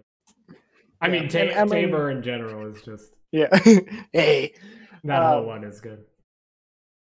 I will say, like as a voice actor, hearing that feedback on just the tiny little things is like so refreshing. Yeah. I don't know, it's just what stands out to me. Yeah. Well, that's good because, you know, when I've submitted stuff to directors, they kind of just give me an overall like, yeah, this is good. I like this. And if they have notes, it's primarily on things that they would want me to redo if they need me to redo anything, right? Right. And when I've directed and, you know, helped people with stuff, I try to like my best to point out like I really liked this. If I can point to any specific thing, just because I feel like that reinforcement there is a good way of, you know, communicating with your talent of like, I really liked this part. This was great. And to me, it also was like a method of telling someone like, I listened to all of this. I can point to a specific thing. So like, you know, having you come in and be like, bro, the way you said Viking was just, I don't know why I liked it, but I liked it. It's, to me, it's like, nice. Like, yeah. I'm glad that makes me happy because it means that you are paying attention for little things. Yeah. I love stuff like that. So yeah. It's great. It's fun. You know, there's so many things that I'm like I thought about the you lied from Sassy, and I was like, should I get her to re-record it so that it's, or should I like modify it so that it's not as loud, is what I was thinking of like just cutting that part and lowering the volume. And I was like, no, I love the fact that she yells it. like it's so much louder than everything else in that story. And I was like, I love it. I love every minute of it. Like I want it to stay this way. Plus it's such like it's almost like a whiny little like brat, like, which is kind of like what Chikari is. Like he's kind of just like, he thinks he's better than everybody. So a spoiled little turd. Yeah, like if things don't go his way, he would totally be like, "You lied to me! Like how dare you!" And I don't know. I love the way she delivers that so much. Every time I hear you lied, I think of that. Me too. Game Grumps story. You lied to me. That ties into why I think I'm probably going to change my follow notification on Twitch. No, don't. More information came out of it. If that's what you're worried about. Okay, good. Yeah. And it's not nearly as bad as people are saying it is. All right, good. It's heavily overreacted. I still might change it to I fair. Stood there. In awe. If you want, I can do like a really crappy acapella recording of Glorious, like purposefully like terrible. If you want that for sub sounds. I don't know how to set it up, but like, isn't there a way that you could have like multiple notifications for one thing? I think so. I'm gonna see if I could do that. It would be cool if I could have like a 10% chance that if you subscribe to me, it's just you singing Glorious. Glorious. No, I won't give in. I won't give in. And it's like the really crappy, like there's a higher pitch trying to harmonize and it's just garbage. Oh my god, that'd be incredible. I'm gonna look into that. Maybe we'll make that happen. That'd be so funny. Just every once in a while. Then I'd feel really bad for like people that don't always sub to me and it's just like one random dude and he just gets that one. That'd be so funny. They'd just be like, this is his sub alert? Like, what? No, it's not. Dude, when someone gives you like 10 subs, Glorious plays like 7 times, and then all of a sudden mine just shows up once. Like right in the middle or right at the end. It'd be fantastic. All right, well, let's... did you have anything else for Ingvar? Not really. I mean, I remember recording that one because I was so tired. Yeah. So good, man. The Ingvar and Kaze stuff we'll definitely explore more. Their reference in like almost every story now, but they're referenced in a couple of these coming up. But Yeah. but I mean, they're referenced in the one I wrote. right. So they're like, I think they're more so referenced in the next set than they are in the final 4 of this set. But Okay. But they are still kind of brought up here and there, or at least the war itself is brought up a couple times. But Yeah. we're gonna hop into. Well, I'm gonna leave my call with you, Jake. Yes, sir. I love All you. good. I love you too. My man. My man. Thank you for coming on and providing some input. Yep. This won't be the last time that you do this. So, Yep. So people get used to hearing this man's voice in more ways than one. We'll catch you later, Jake. Yeah, man. Follow this man on Twitch. I cut it off right as he was doing the deep laugh. All right. I think it's safe to remove my little microphone thingy. How? I just pulled out some of my hair. It's fine. All right. So we're gonna jump into number 16, which is Charlemagne. The name is like, I literally just wanted to do a Charlemagne like play on, but like a female version, and I really wanted to do a pirate story. And this ties back into Aliana, which was the first one that Janine read for us back in the first set. So let's just jump into it, and then I'll talk more about it after.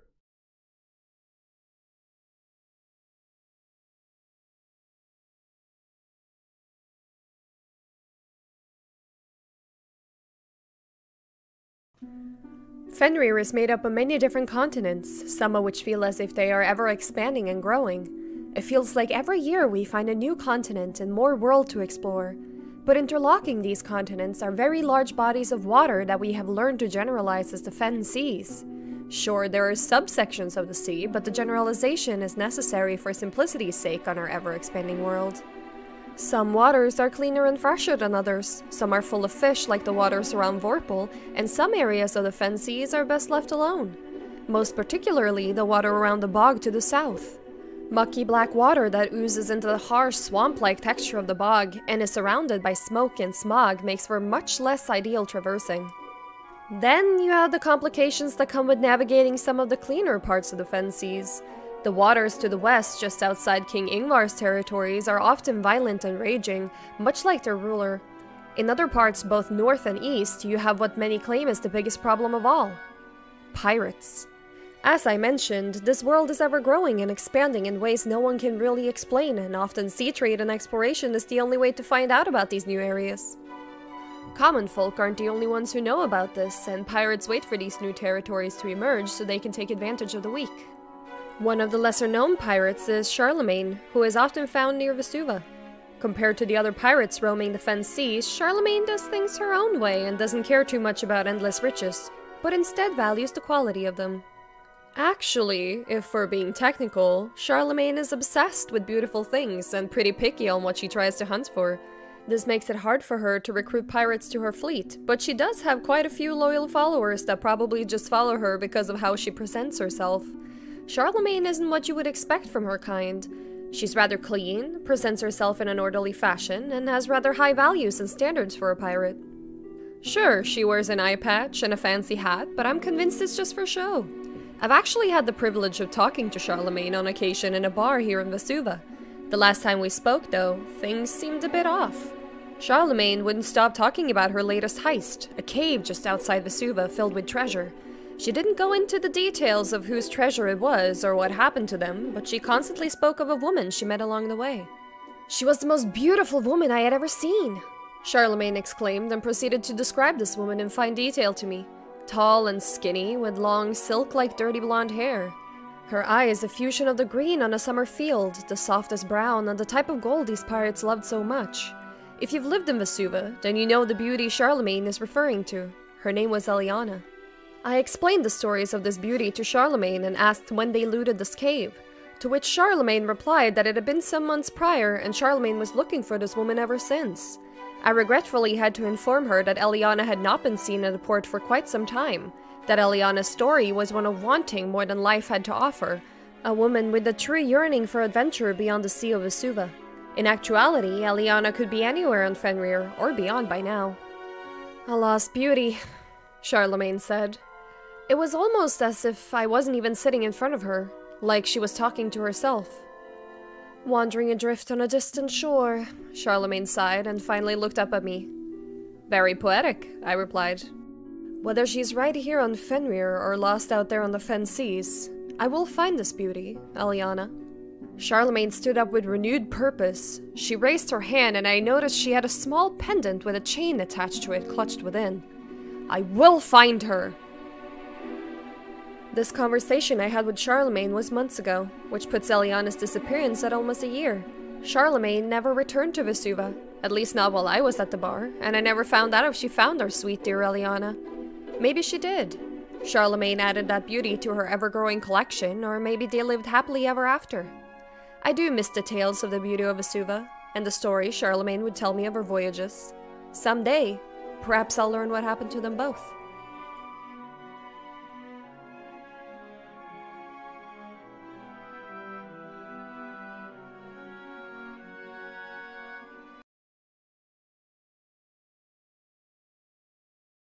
So I started adding like a minute of the music at the end of a lot of these videos. I don't really know why. I just feel like it's better because it lets the ending screen pop up longer. So this was one of them. So this one's actually only about like 4 minutes and 10 seconds long, which is pretty short compared to some of the other ones around this one. But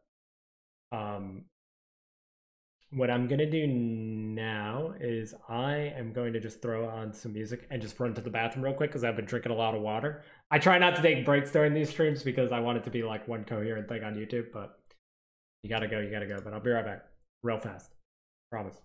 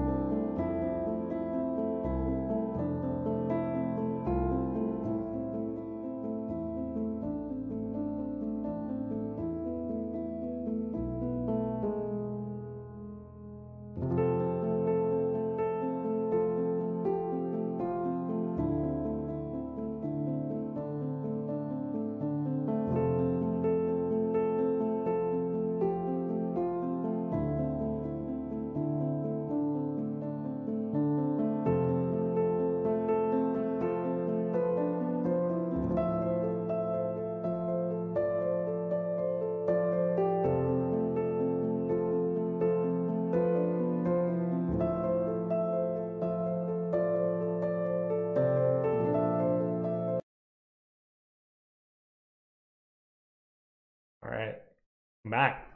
That was the background music for Kazai, which is Fantasy Distraction number 4, by the way.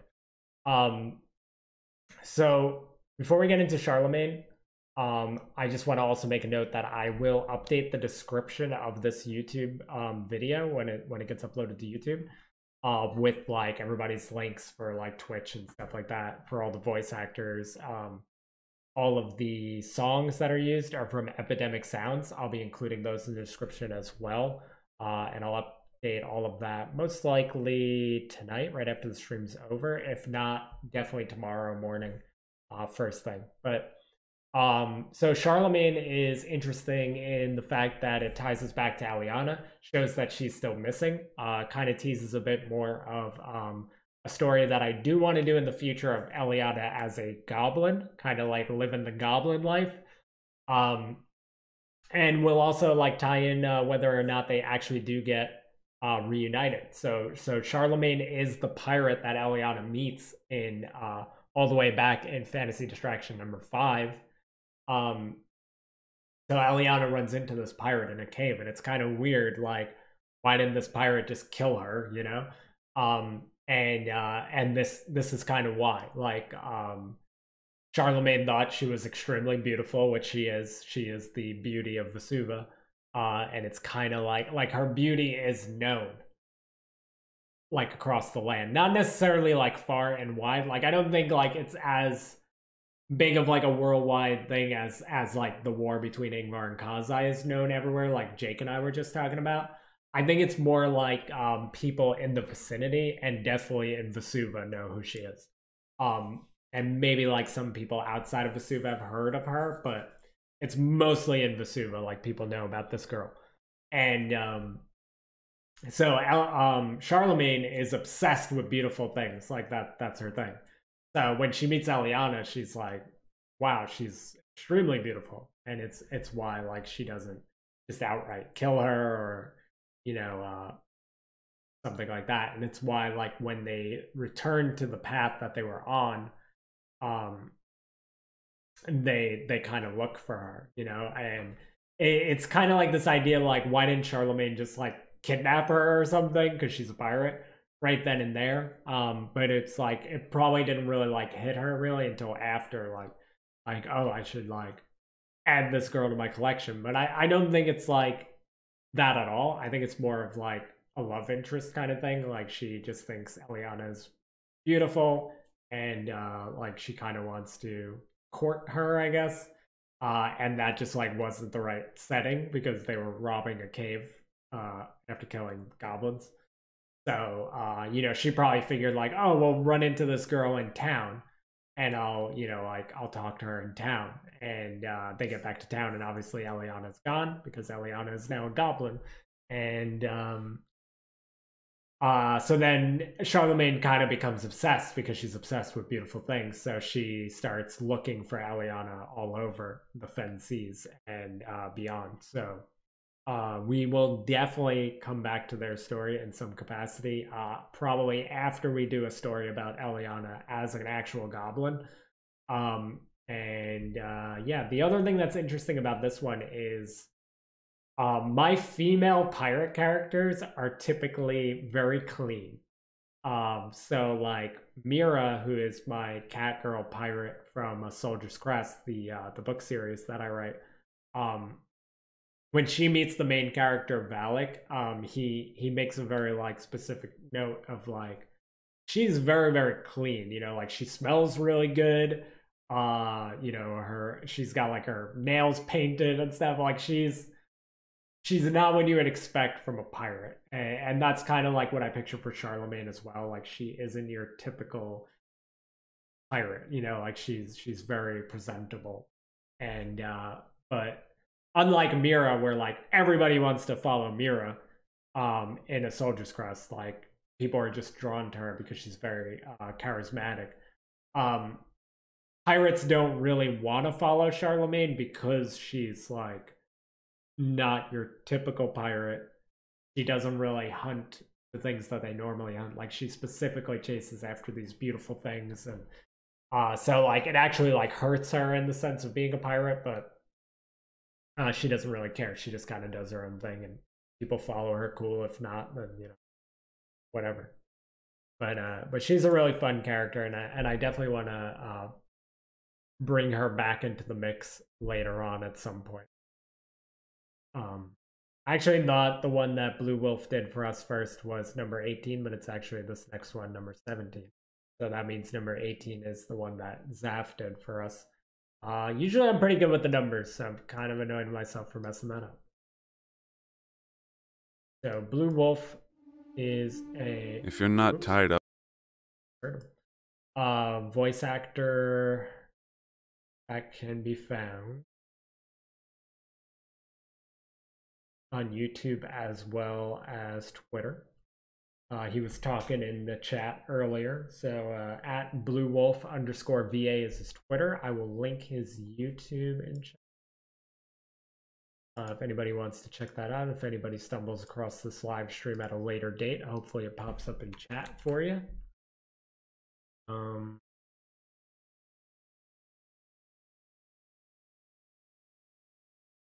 I've already sent the wrong link once tonight.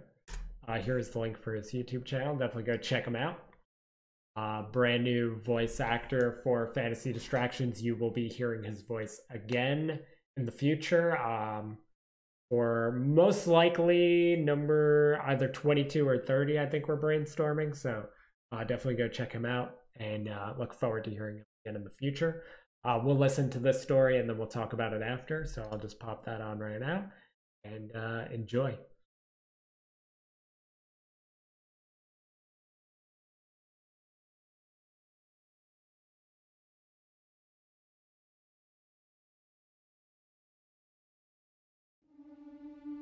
If you're not tied up in the main conflicts of the world, then you most certainly have one thing in common with everyone else. You pray.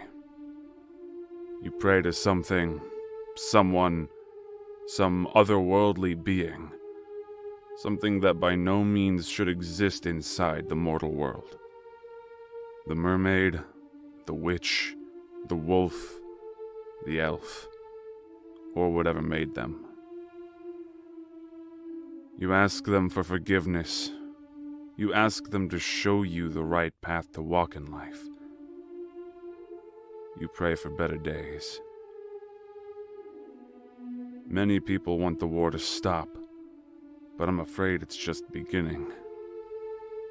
News travels far and fast, and despite being way up here in the north, we know it's not getting much better in the south.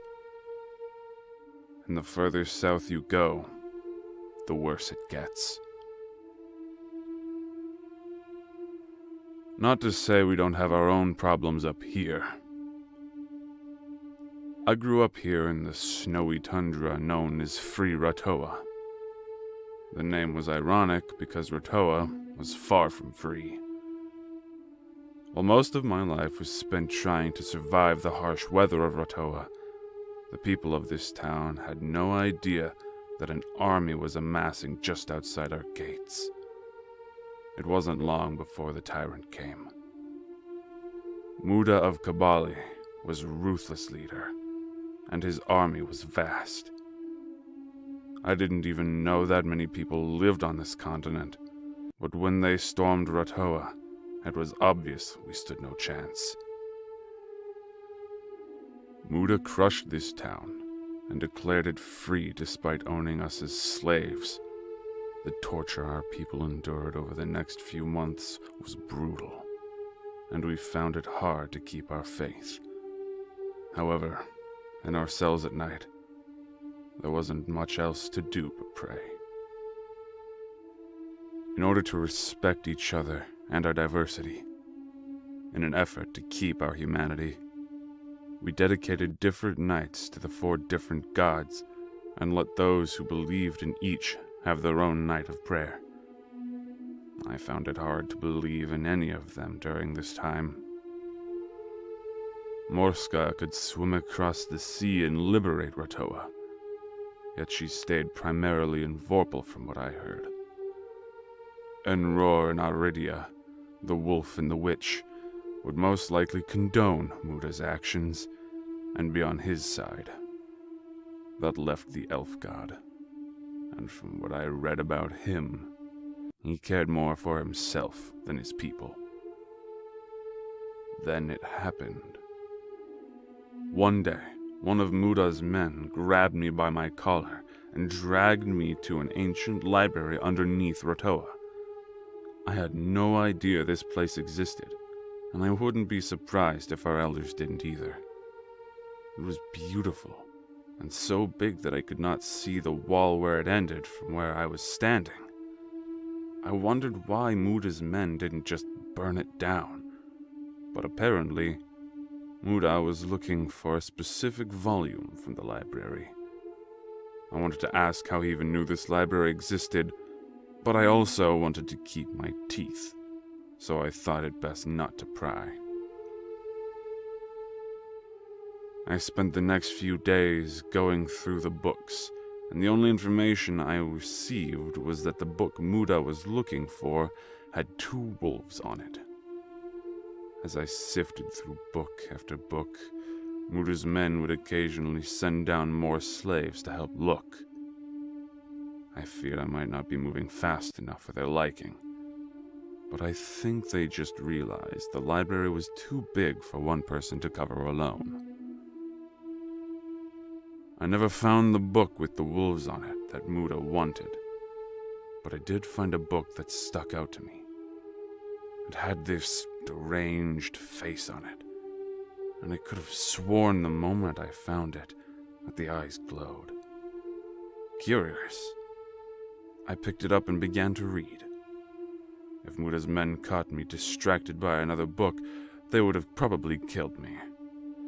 The first chapter in the book read, Rask, the Forgotten God. I had to read more, but I knew they wouldn't let me. So I hid the book in my shirt and waited for that night in my cell. I shared the book with the others, and we each began to read about this other god whom none of us had heard of before. If the main gods on Fenrir would not come to our aid, then perhaps... We all thought it was wishful thinking. But we took one of our nights dedicated to the 4 gods who did not answer our call, and we joined hands and prayed to Rask. In the book, it stated that Rask was a god of all elements, and many of us began to think that maybe he was the one who created the others. But, judging by the history inside the book, it felt more like Rask came into existence at the same time as the others. But since he wasn't present on Fenrir, people didn't know about him. Then again, someone must have known enough to write the book. Days passed, and some of us continued to pray to Rask, but most of us assumed he was a false god, or forgotten for a reason.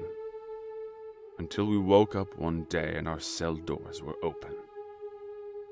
I remember this day very vividly, as I woke up sweating, a rarity in Rotoa with the harsh climate.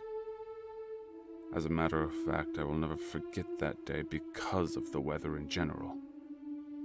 It was a warmth I never knew before that moment. I joined the others, some of which had been awake for a while and trying to fill in everyone on what was happening. I wanted to listen, to better understand, but something was drawing me outside. Maybe it was the fact that I had been stuck in an old ancient library for days, or because I had spent a long time in those cells. But I just wanted to breathe fresh air. When I got outside, I took a deep breath, but felt the sun hitting me and Rotoa. I immediately opened my eyes and looked around to find the once snowy land of Rotoa melting. Not the buildings, of course, but the snow all around us was beginning to melt away. I wondered what happened to Muda's men, and I was most likely the only one to wonder that so soon. I made my way to the building Muda was using as his personal headquarters and found him and his men frozen. Despite the sudden heatwave we were experiencing in Rotoa, Muda and his men were now made of ice, with no signs of melting. I rushed outside to tell the others, and that's when I saw it. How I missed this on my way inside, I'm not sure. The whole experience must have overwhelmed me.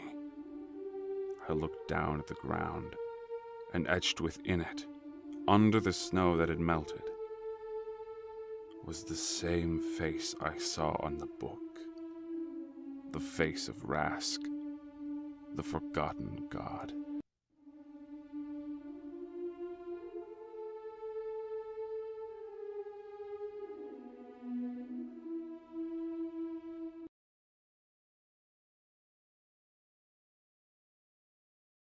So good, man. So good. Blue Wolf did such an amazing job, man. And dude, that comment had me laughing like the whole time I was, because you made that comment like pretty early on in the recording. I mean, in the playback there. But I'm so used to Twitch where I could just react and respond to comments like immediately, and I have to like sit there and just be like, I want to react to this so bad. But I'm sorry that you got woken up by a massive storm. But the thanks Rast thing had me laughing. Yeah, so Blue Wolf is in chat right now. Definitely check him out on Twitter. I linked his YouTube just before he got woken up by that storm, apparently. Yeah, this one is pretty interesting and pretty creepy and eerie. And I found a good background music to show that. When I edited the background music, it's very choppy, so whenever the music loops, you can tell that I edited it, and that kind of triggers me a little bit. But I also thought it kind of adds to the eeriness of it, so I don't think it's like that noticeable or that bad. It just bothers me because I messed up the edit, I guess. But it still kind of works. So but yeah, Blue Wolf did an amazing job. I remember Jake and I were talking about how it would be a good idea to maybe get a deeper voice as an option, and that's when he introduced me to Blue Wolf. And I mean, he's got one of the coolest voices I've ever heard in my life, so pretty jealous of how cool his voice is, actually. So yeah, we'll definitely be using Blue Wolf a lot in the future, especially for these like kind of darker, more mysterious stories. Had a great time recording this. Yeah, man, you killed it. You knocked it out of the park for sure. That ending is like so good too. When you just say like it's Rast, the Forgotten God. I'm like, yes, this is so good. I remember when you sent it to me, I was just like, this is like exactly what I was picturing, and crushed it.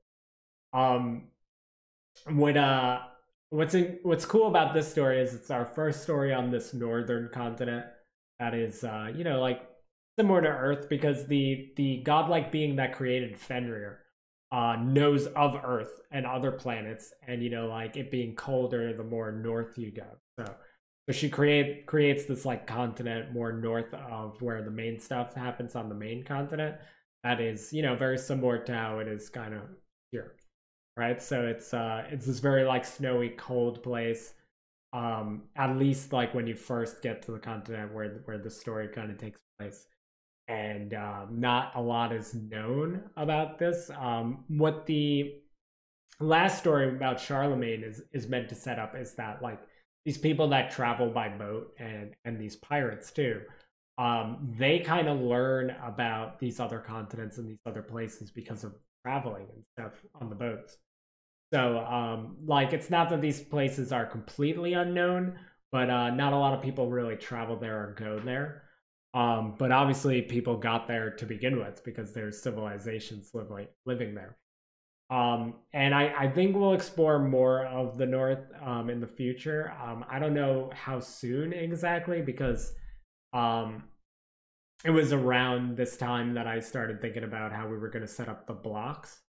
So so now I'm kind of not necessarily pressured, but there's more focus on setting up the base of Fenrir and its origins and stuff in this first set of 50, and then focusing completely on the wartime in the next set of 50. So the odds of us going north, or maybe even dabbling in the kingdom of Sabia, which is also on another continent, which is actually going to be referenced and talked about in the next one that we're going to watch, is becoming like less and less. But we have like a lot to play with there, and that's been kind of set up here too. So we can do like some backstory on Muda and his men.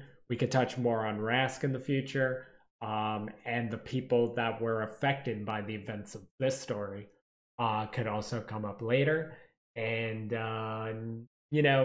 it's interesting to see why Rask is forgotten, and what this means exactly with him interfering in what's happening here, because did they awaken something maybe they weren't supposed to awaken? We'll find that out in the future. But it's important to know that there are other gods besides the wolf, the mermaid, the elf, and running around on Fenrir. So that's going to be important later. So a lot of kind of setting the tone and setting the base of everything that's going on. See what happens with Rask in the future, but it is possible we won't really go back to this this area anytime soon. But know that I'm cooking up some stories in here. Don't worry. We'll definitely be going back. But big shout out to Blue Wolf. I appreciate you coming by for the stream as well, man. But definitely check him out.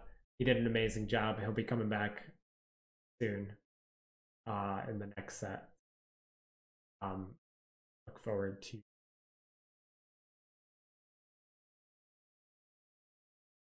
is a story about Anne, who is a gladiator that was part of the Elmore group that was enslaved by Ilfor and sent over to Sabia. So we're gonna see what happens when fight. But this one I tried to fool around with some new things with the music, the background music specifically. There's some like changes and things that we haven't done before in this one. I like the way that it came out. I'm curious to see what other people think about it. Haven't gotten like a lot of feedback on that part of the story, but Zaff returns to voice this one, and we'll listen to it and then we'll talk about it after.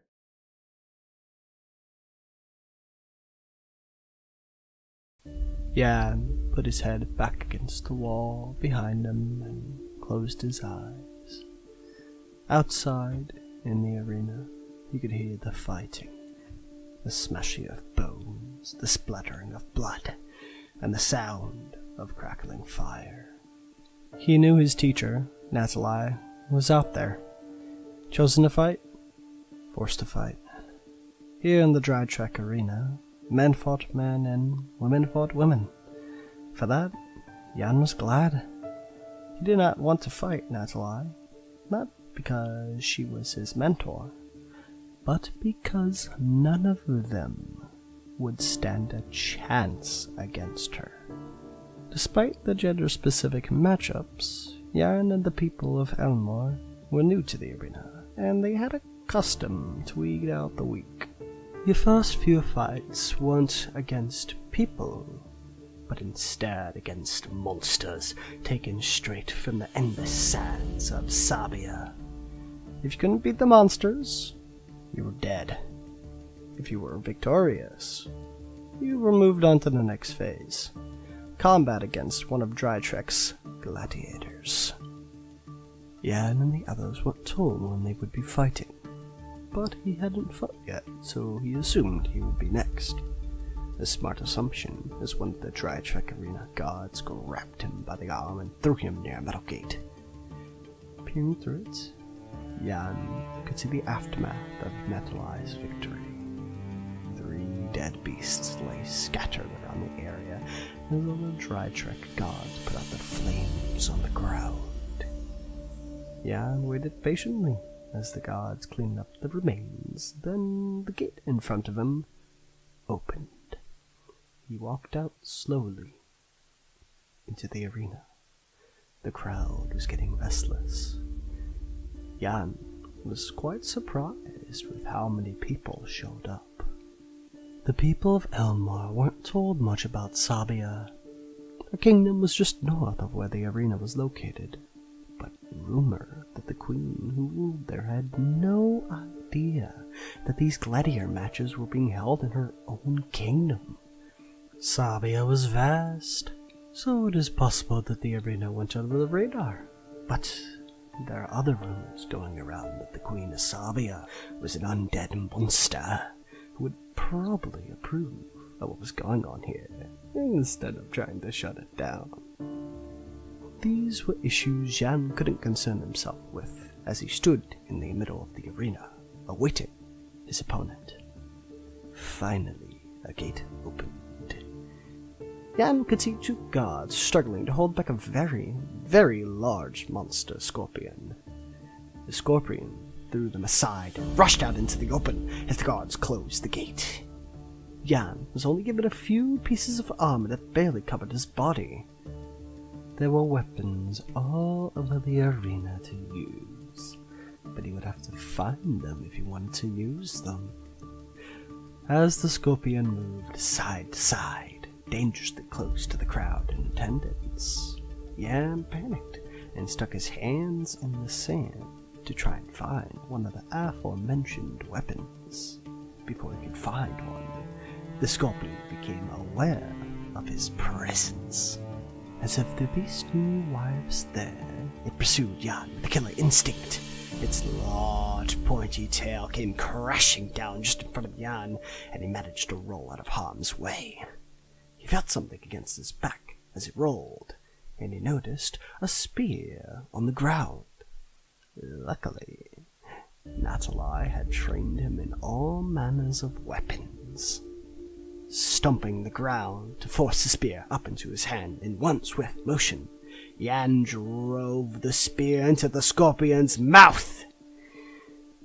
Even the scorpion was taken by surprise as the crowd gasped. Its tail continued to try and hit Jan, but he dodged it with each attack with ease. Finally, he steadied his feet in the sand and used all of his might to push forward, driving the spear deeper. A horrifying screech exited the scorpion as it did its last breath. Pure silence filled the arena. No one thought it would be over this fast, and no one thought Jan would be the victor. Once the silence broke, the crowd cheered for Jan. Jan nodded and dropped the spear, then headed for his gate to return. But it wasn't his gate that opened. It was the gate that the scorpion came from. Jan realized in this moment that he had become unlucky.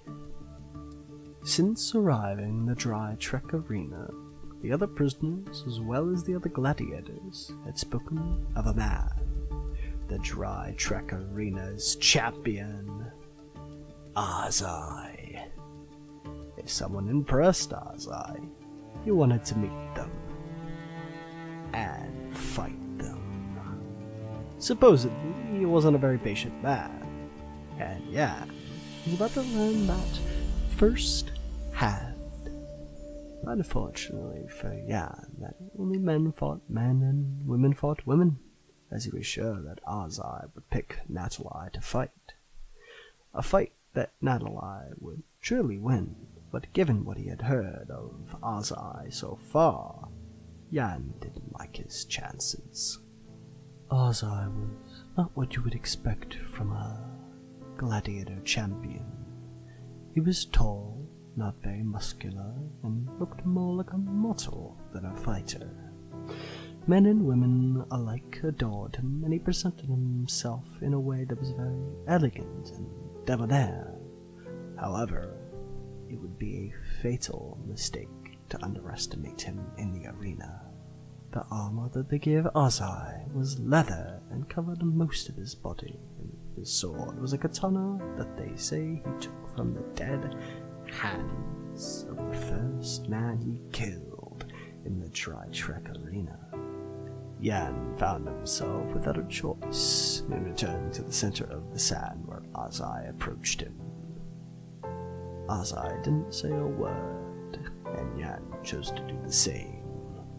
If he was going to earn his place in the Dry Trek Arena, he would need to prove that he wasn't afraid of Usagi. Even if he lost this fight, if he somehow managed to keep his life, it would force the other prisoners and guards to respect him. Jan threw the first punch, but every martial arts attack he had learned from Natalai was easily dodged by Asai with very little effort. Yan ran to the scorpion's corpse that still littered the battlefield and removed the spear, once again throwing every attack he knew at Asai. But the Tri-Trek Arena's champion continued to nonchalantly avoid each individual strike. Yan was breathing heavy, the heat of the midday sun beating on him, and the sand made it hard to focus. He readied himself for another spear strike and jumped at Asai with everything he had. Asai finally removed his katana from its sheath and swatted the spear out of Yan's hands. When Yan once again touched the ground, he stumbled and fell to his knees.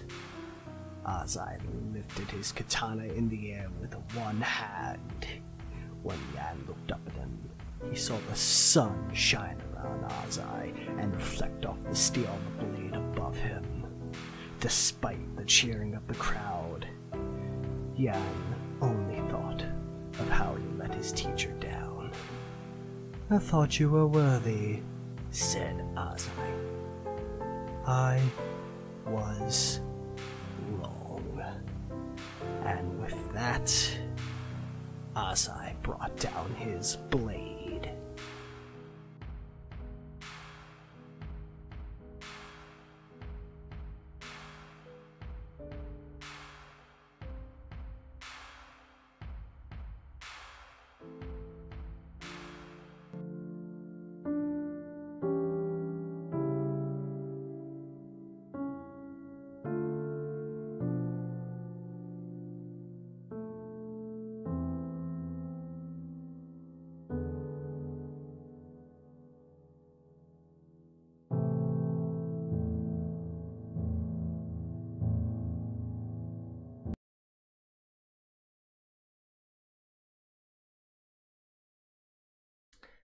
Yo, what's going on, Marco? So Zaff did an amazing job with the voiceover in there. That's another one, like kind of like Jake and I were talking about earlier about the like you lied, where he goes about sticking the spear into the scorpion's mouth. That's another good one. Zaff did amazing. I'm pretty happy with the music for that one. It was the first time I wanted to try to give a character like a theme song. So that music that it switches to when the Asai guy shows up, that is kind of like his theme. And then whenever he's in battle, I'll add like the like dum dum going on in the background. It's very Sephiroth-esque, I guess, is what I was going for. But yeah, I don't know, I like it. So I'm pretty happy with how the music turned out in that one. And then like the drumming or whatever you want to call it cuts off, and then the music gets like louder, and it kind of plays this out because it's kind of like pretty somber. That I mean, this is kind of like the first story about a character that dies by the end of it. So you know, it's interesting.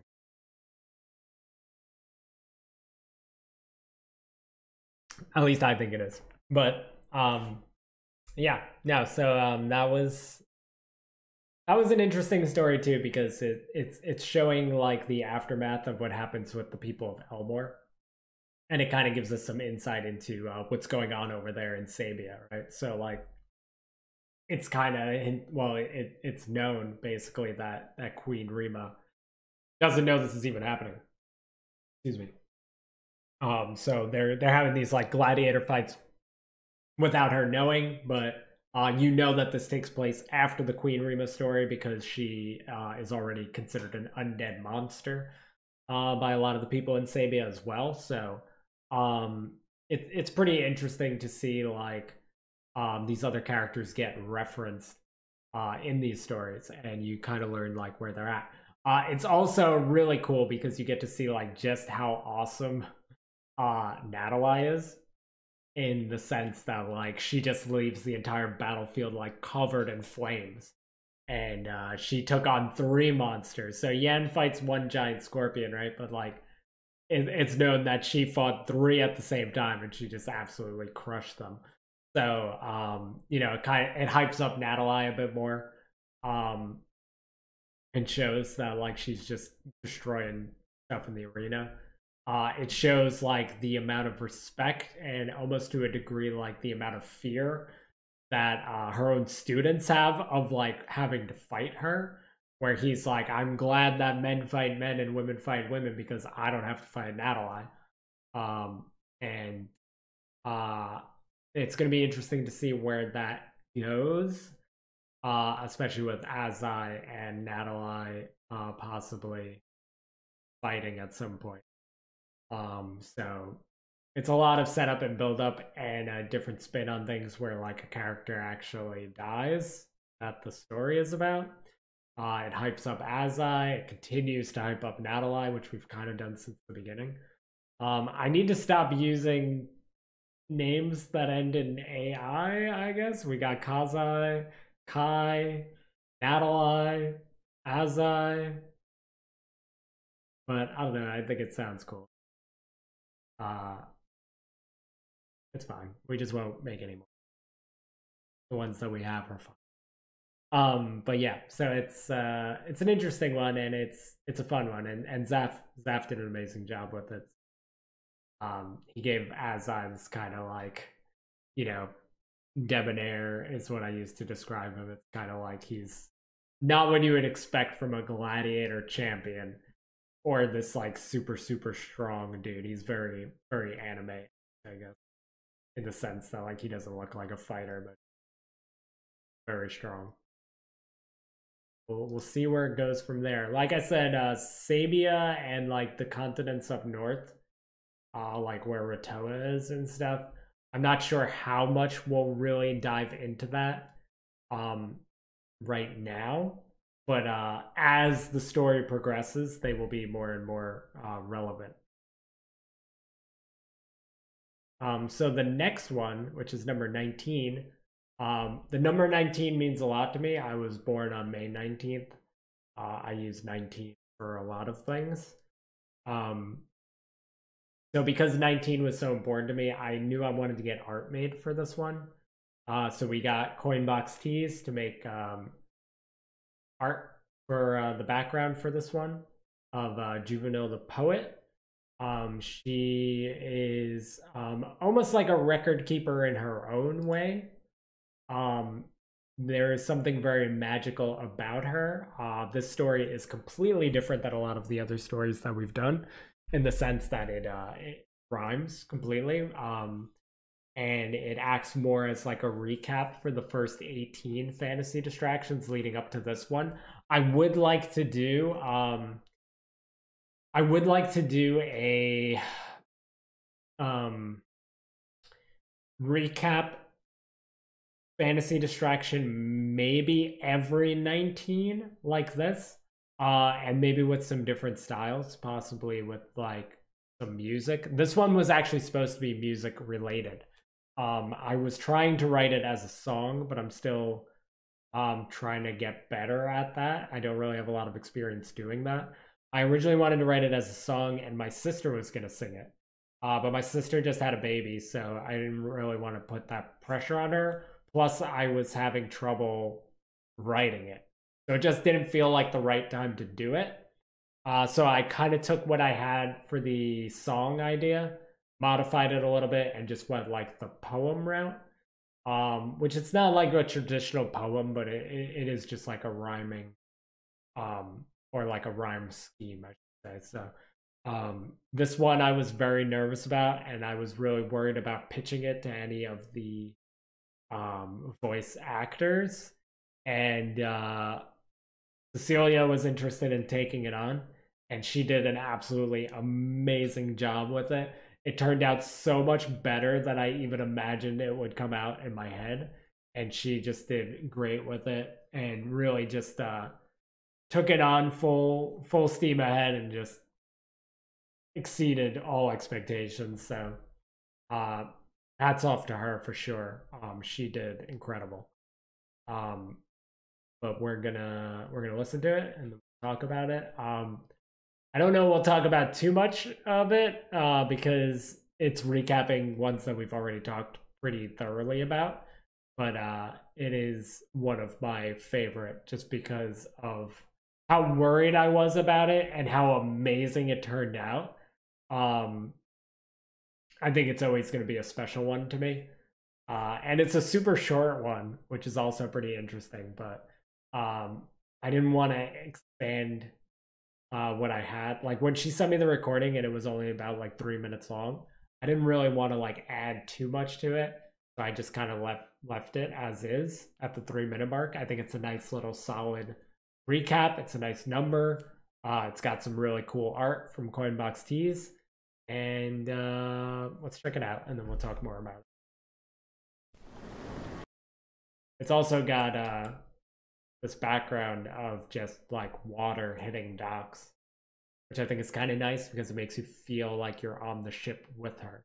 And it is supposed to be Charlemagne's ship. So just know that Charlemagne is traveling with this character. So she's probably going to pop back up in a story or two in the future, if not another story of her own, where she might be recapping more stories and rhyming the whole time. But let's take a listen.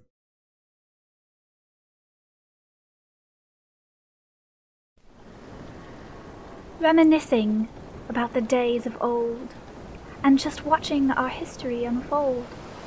Sit down, let me tell you a tale about these battles that raged and pirates that sailed, an epic showdown on a mountain so high, where the world changed but neither men die. King Ingvar is ruthless, praise be to Lord Kazai. Fires burning, the rise and fall of Natalai. Cities crumble, but we don't know why. It must be Kai, the Starlight Samurai. His katana is surely a weapon to fear. Let's just hope he never makes it to Fenrir. Grab a chair, I have more stories to share, about mercenaries and a queen with sand-laden hair. Some are near and some are far, time-travelling bards and but one mage from Asgard. Mercenaries that do bad things, and one lost in the bog. A goddess that turns to mist, and one that lives in the fog. Speaking of gods and goddesses, they were fooled by a trickster's maneuver. And whatever happened to that beauty in Vesuva? Word is that she's much smaller now, but that isn't stopping Charla looking out from the forward bow. How do I know so much? Well, I am a seeker of knowledge that rivals that of an immortal record keeper. Gather round, don't let Drew make a sound, or he'll take what you own and he'll never be found. Those monsters from the box, now those were quite odd. More on those later, as well as the forgotten god. A cupcake from Midport, a treat for a witch. The war in the north, to that subject we switch. Two legends will clash, and Fenrir will pay. Like hens should do, we all should pray. Maybe they should settle the score in Dry Trek Arena, if people knew it existed, including Queen Rima. I hope you like what you've heard, and I hope you come back for more. You don't want to miss what happens next. You won't want to miss the dragon's roar. Reminiscing about days of glory, the legends, the wars, the story.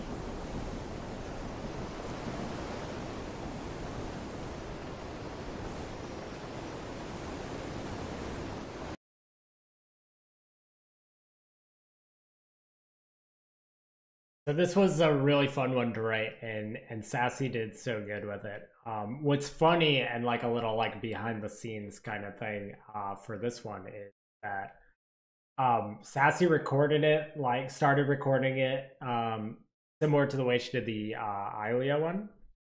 And when she got up to Trickster's Maneuver, that rhyme, like whatever happened to that beauty of Vesuva and all that.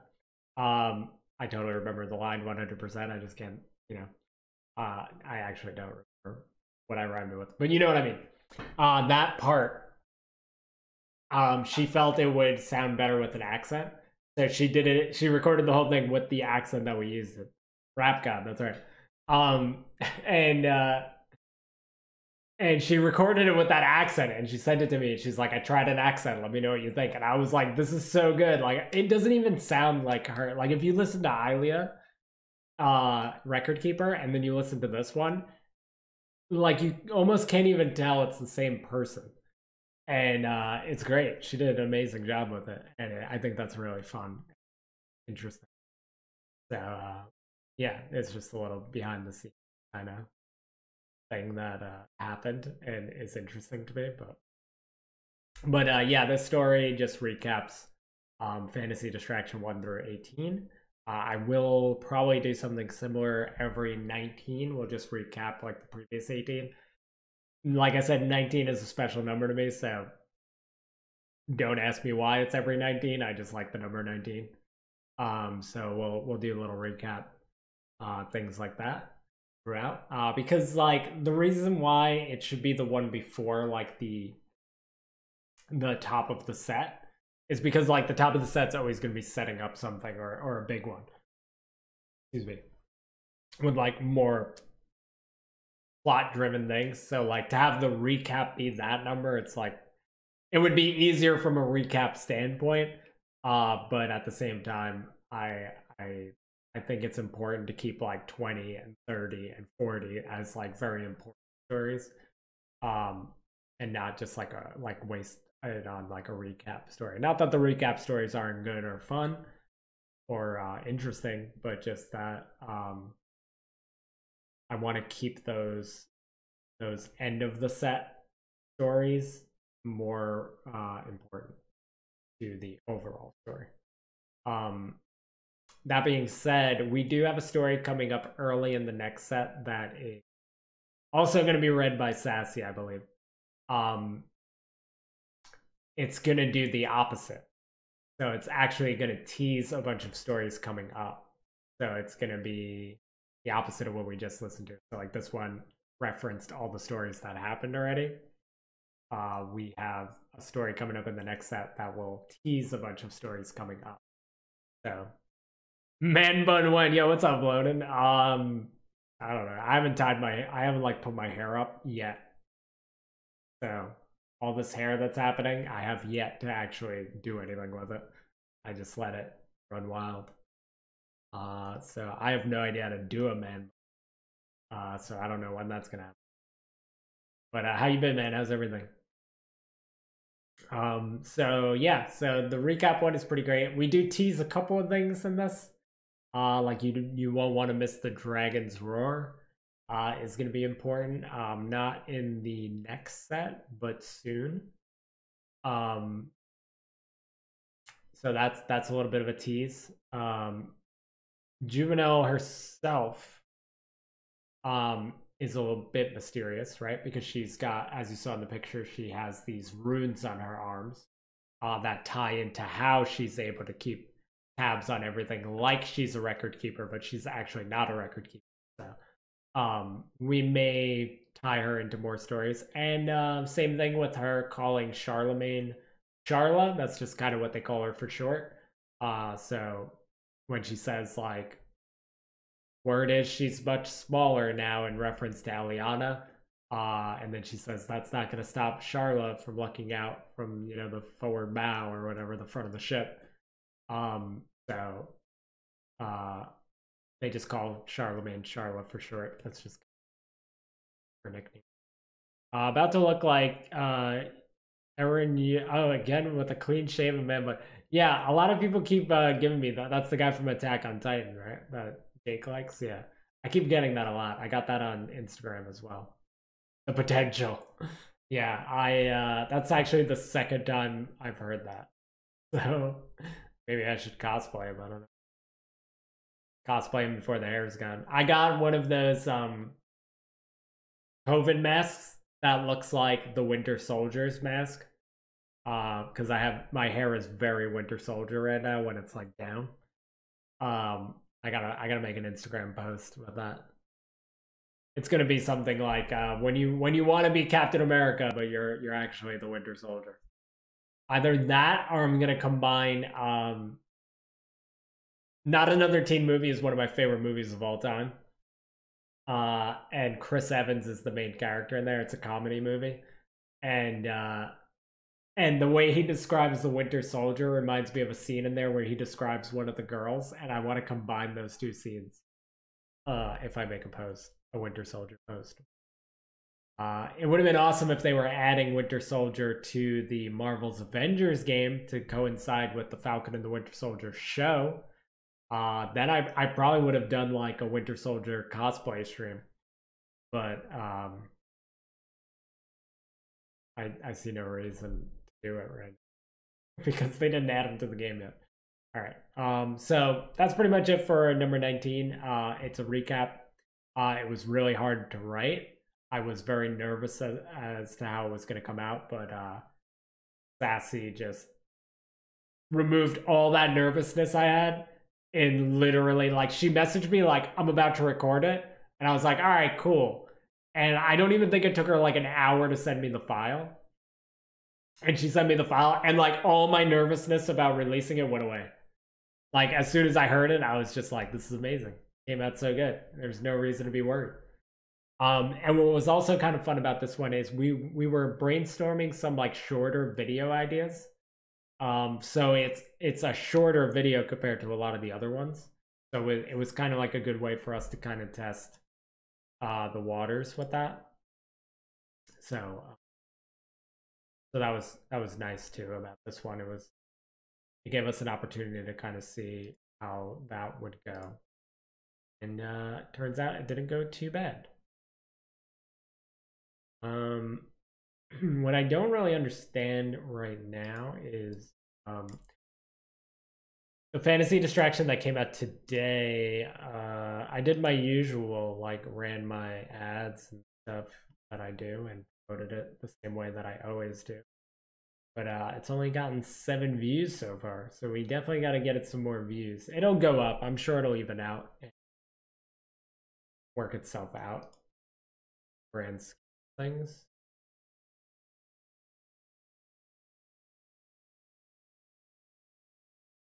I feel like the ad that I ran for it is failing. I might have to not necessarily re-upload it, but just run it. See how it goes. 7 views right now though, and it'll go up overnight. Gotta get it some more views, chat. Derpy did an amazing job with this one. His accent in this is so good. I called it Mercer-esque, which is funny because I'm wearing a Critical Role shirt right now. But Derpy does a really fun accent in this one, so we'll listen to it and then we'll talk about it. But this story is very important for the grand scheme of things as far as fantasy distraction goes. He also ad-libbed a lot of really cool stuff into this one that I didn't write. So when I released this in written form on that Tapas show site, Tapas? I have no idea how it's pronounced. I think it's Tapas. When I release the written form of this on that site, it's going to be slightly different from this because Derpy put his own spin on it, but it came out like way better than what I wrote. So hopefully people just listen to it. But here we go. Let's listen and then we'll talk about it. Hello there. You're the one that want to hear the story of the chameleon, huh? Well, sure, I'll oblige. You can sit there and just listen. In the devastating aftermath of the worldwide natural disaster that most Fenians attributed to the battle on top of Mount Sha'ir, many children were left as orphans. Though Anna was one long before that, she never met her real parents, and she lived in an orphanage in a small town to the southernmost part of Obsidian. This town, known as Red Deck, was far from the most luxurious of places to live, basically the slums of Obsidian.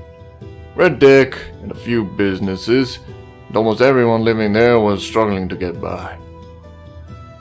Young Anna wanted to help the people of Red Deck, but she didn't know how, until one day, Anna's life changed forever. A traveler came through town, one that was well versed in magic. showed off his talents to the orphans. Magicians often come through Red Deck, hired by the owners of the orphanage to try to give children some entertainment. Anna had seen quite a few in her day, but his travels were different. His act is that you would expect from any magician, till he got closer to the finale of his bit. He presented the children with an empty bucket, showed it to them to confirm its emptiness. Then, with a snap of his fingers, the bucket filled with water. In a town struggling to get by, people took notice of a man making water out of thin air. Shrugging it off as a cheap trick, the people started leaving him alone. But later that night, while getting ready for bed and helping the other younger orphans get settled in, one of the orphans noticed that a strand of Anna's hair had changed color. It had blue highlights. After confirming in a mirror, one of the caretakers came by to check on what the ruckus was all about. Upon noticing the blue highlights in Anna's hair, their face twisted into more of a look of concern and ushered Anna out of the room. That night, without explanation, Anna slept in a room all alone. It had been the first time she was separated from the other orphans since she got there. At only 16 years old, Anna didn't know what to expect. When morning came, one of the adults that helped her out in the orphanage came to get her. Phoebe was her name, and she was the most loved and respected of the caretakers. Phoebe escorted Anna outside and told her that the lineage which she came from was very special. Taken aback by her words, Anna immediately tried to dig deeper. Unfortunately, there was only so much Phoebe knew. But she knew that Anna had special abilities. She asked Anna what she thought of the magic show before. Anna, thinking some parts were real and some were fake, and pointed out that creating water in the bucket was most probably the one that was real. It felt different somehow, she said. Phoebe went and fetched an empty bucket and placed it on the floor in front of Anna. The two stood in silence for a moment. Anna looked up at Phoebe and back down at her hands. Finally, she looked past her own hands and at the empty bucket. She looked close her eyes.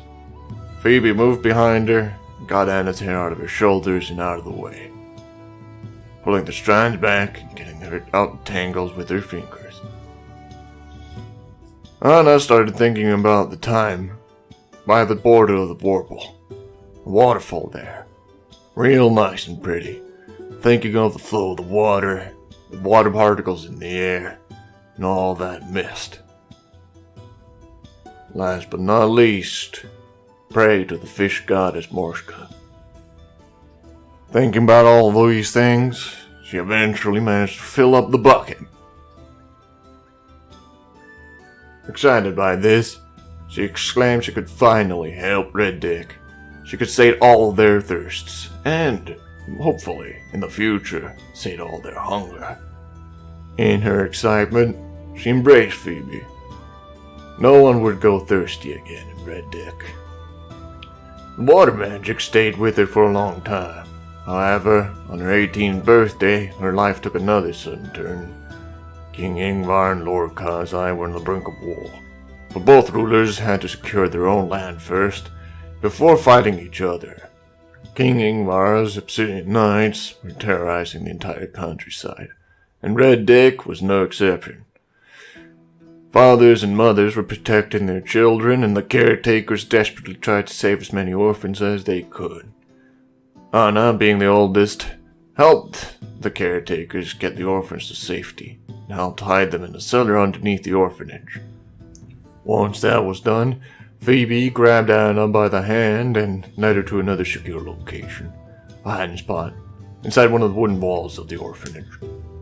She told her to stay there and never leave, Anna only nodded in response, fearing the wrath of the Obsidian Knights. Before Phoebe left, she left her with one more message, that she could never, ever trust anyone else with her magic. Anna could feel Phoebe's hands shaking too as she held them in her own. But just as Anna was about to turn around and go to her hiding spot, the sword swung down and slashed Phoebe from behind. An obsidian knight stood behind Phoebe. As she collapsed on the ground, Anna tried to run, but the obsidian knight grabbed her by the hair and turned around towards the entrance of the room. "Look at what we got here," began the knight as Anna turned around and saw a tall man with scars all over his face standing in the doorway. Anna was even more terrified of the sight of the man, but suddenly realized the man was holding her by the hair. Didn't know the man either. "Wait, who are ye?" he called out, like an idiot. Anna could see a few dead obsidian knights behind the man in question. She could also see he was holding a katana drenched in their blood. Obsidian Knight let go of her, and she dropped to the floor. She closed her eyes and looked away, but the fight, if you could even call it that, was over in mere seconds. The man holding her by the hair a moment ago hit the floor with a hard thud. Scared, Anna surrendered immediately, put her hands up. The man asked who she was and if she was Anna. She exclaimed yes. Anna looked up at him. Despite his scary appearance, she suddenly felt very calm around him. As she stood up, the man put his bloodied katana back in his sheath. He introduced himself as Jack, and that he'd been hired to protect her. Well, that's the story. That's all I know. Now, I'm not going to be telling it again. Well, unless you're willing to cough up a few more corns. If not, leave me to my drink.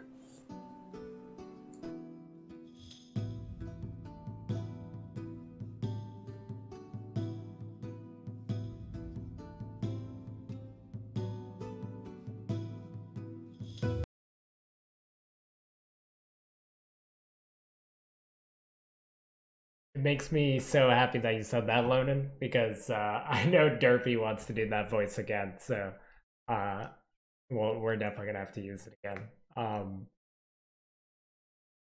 I love this so much because it's so well done. Derpy did amazing with it, and like I totally feel where Derpy's coming from. As far as listening to himself, I hate listening to myself. When I watch back like a clip or like one of my streams, or I was actually watching back the first recap stream just to remember, like get a feel for like how I did the first one. And oh my, I hate listening to myself. Like that's why I'm really happy that we have so many voice actors now for Fantasy Distractions, because I don't have to record as many things myself. Because I really don't like listening to myself either, but I think that's normal. I think everybody kind of hates the sound of their own voice, especially like recording it, because like when I speak, it's not what I sound like when I hear myself on a recording. So, I hate it, but you know, it is what it is. Not much you can do about it. I think I've gotten more used to it just from streaming and stuff, but when doing projects like the Fantasy Distractions and stuff, it definitely like bothers me. But yeah, Lonan actually recorded something for next week's Fantasy Distraction, where we're all kind of just like jumping in and doing a paragraph. So, but you did a great job with that, Lonan. So don't worry too much about that. But other than Derpy's amazing accent for this, it's so soothing yet driven and grounded, and got that good veteran vibe. Yeah, it's so good. It was so well done.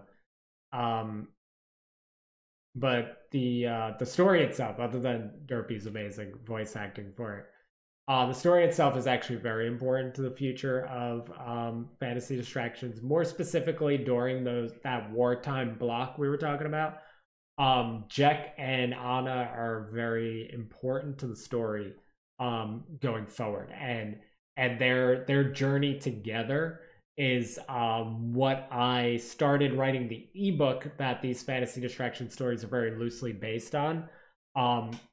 So I have a lot of their story thought up and ready to go.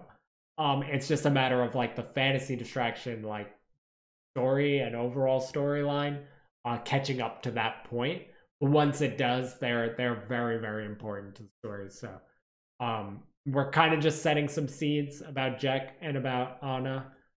There's a lot of room for background and backstory here. More so for Jack than Anna, but like we know that at the end of number 10, which is where we left off the last recap, that Jack had gone into the bog where Aradia is and was never heard from again until he emerges from there.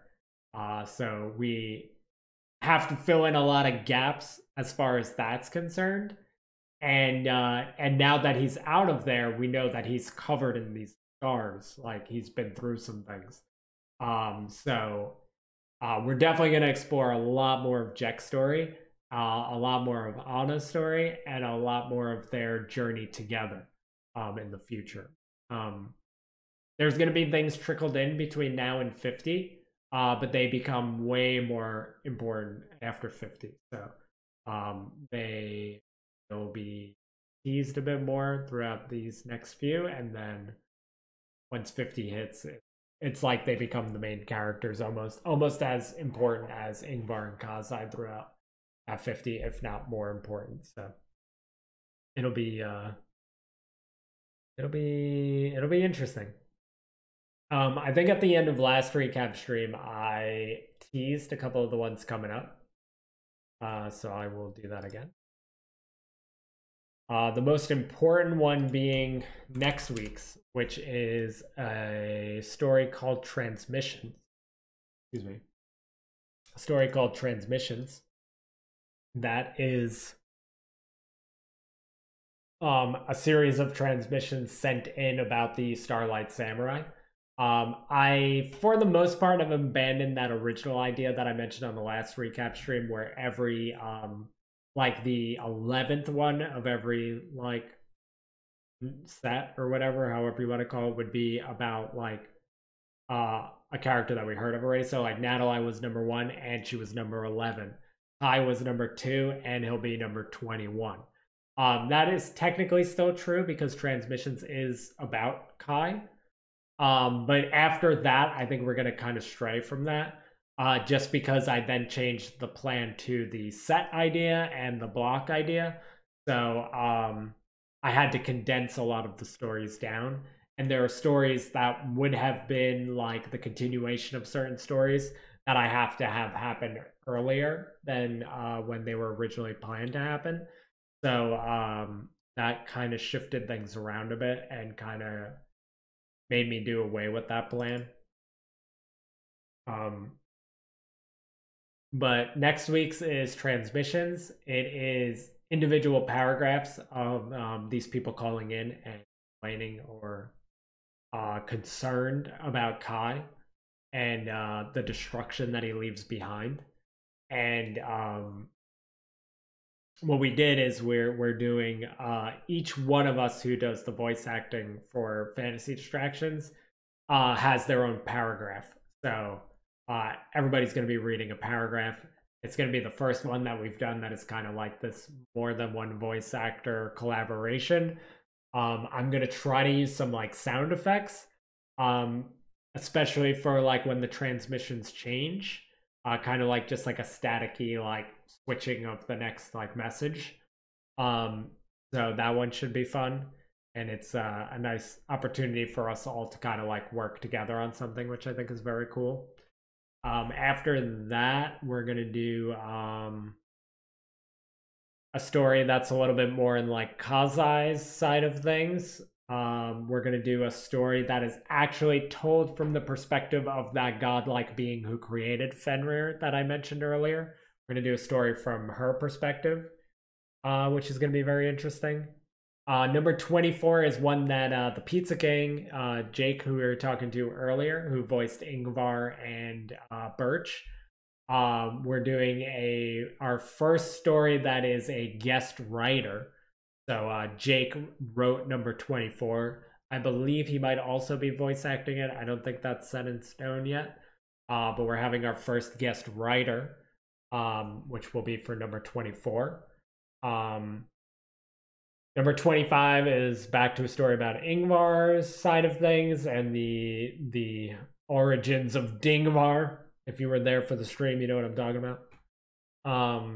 Then we got another one about Ilfor, and the rest I'd rather not tease because it's kind of spoilery, and some of them I haven't written yet. I'm up to 27. I wrote 27. I'm actually up to writing 28.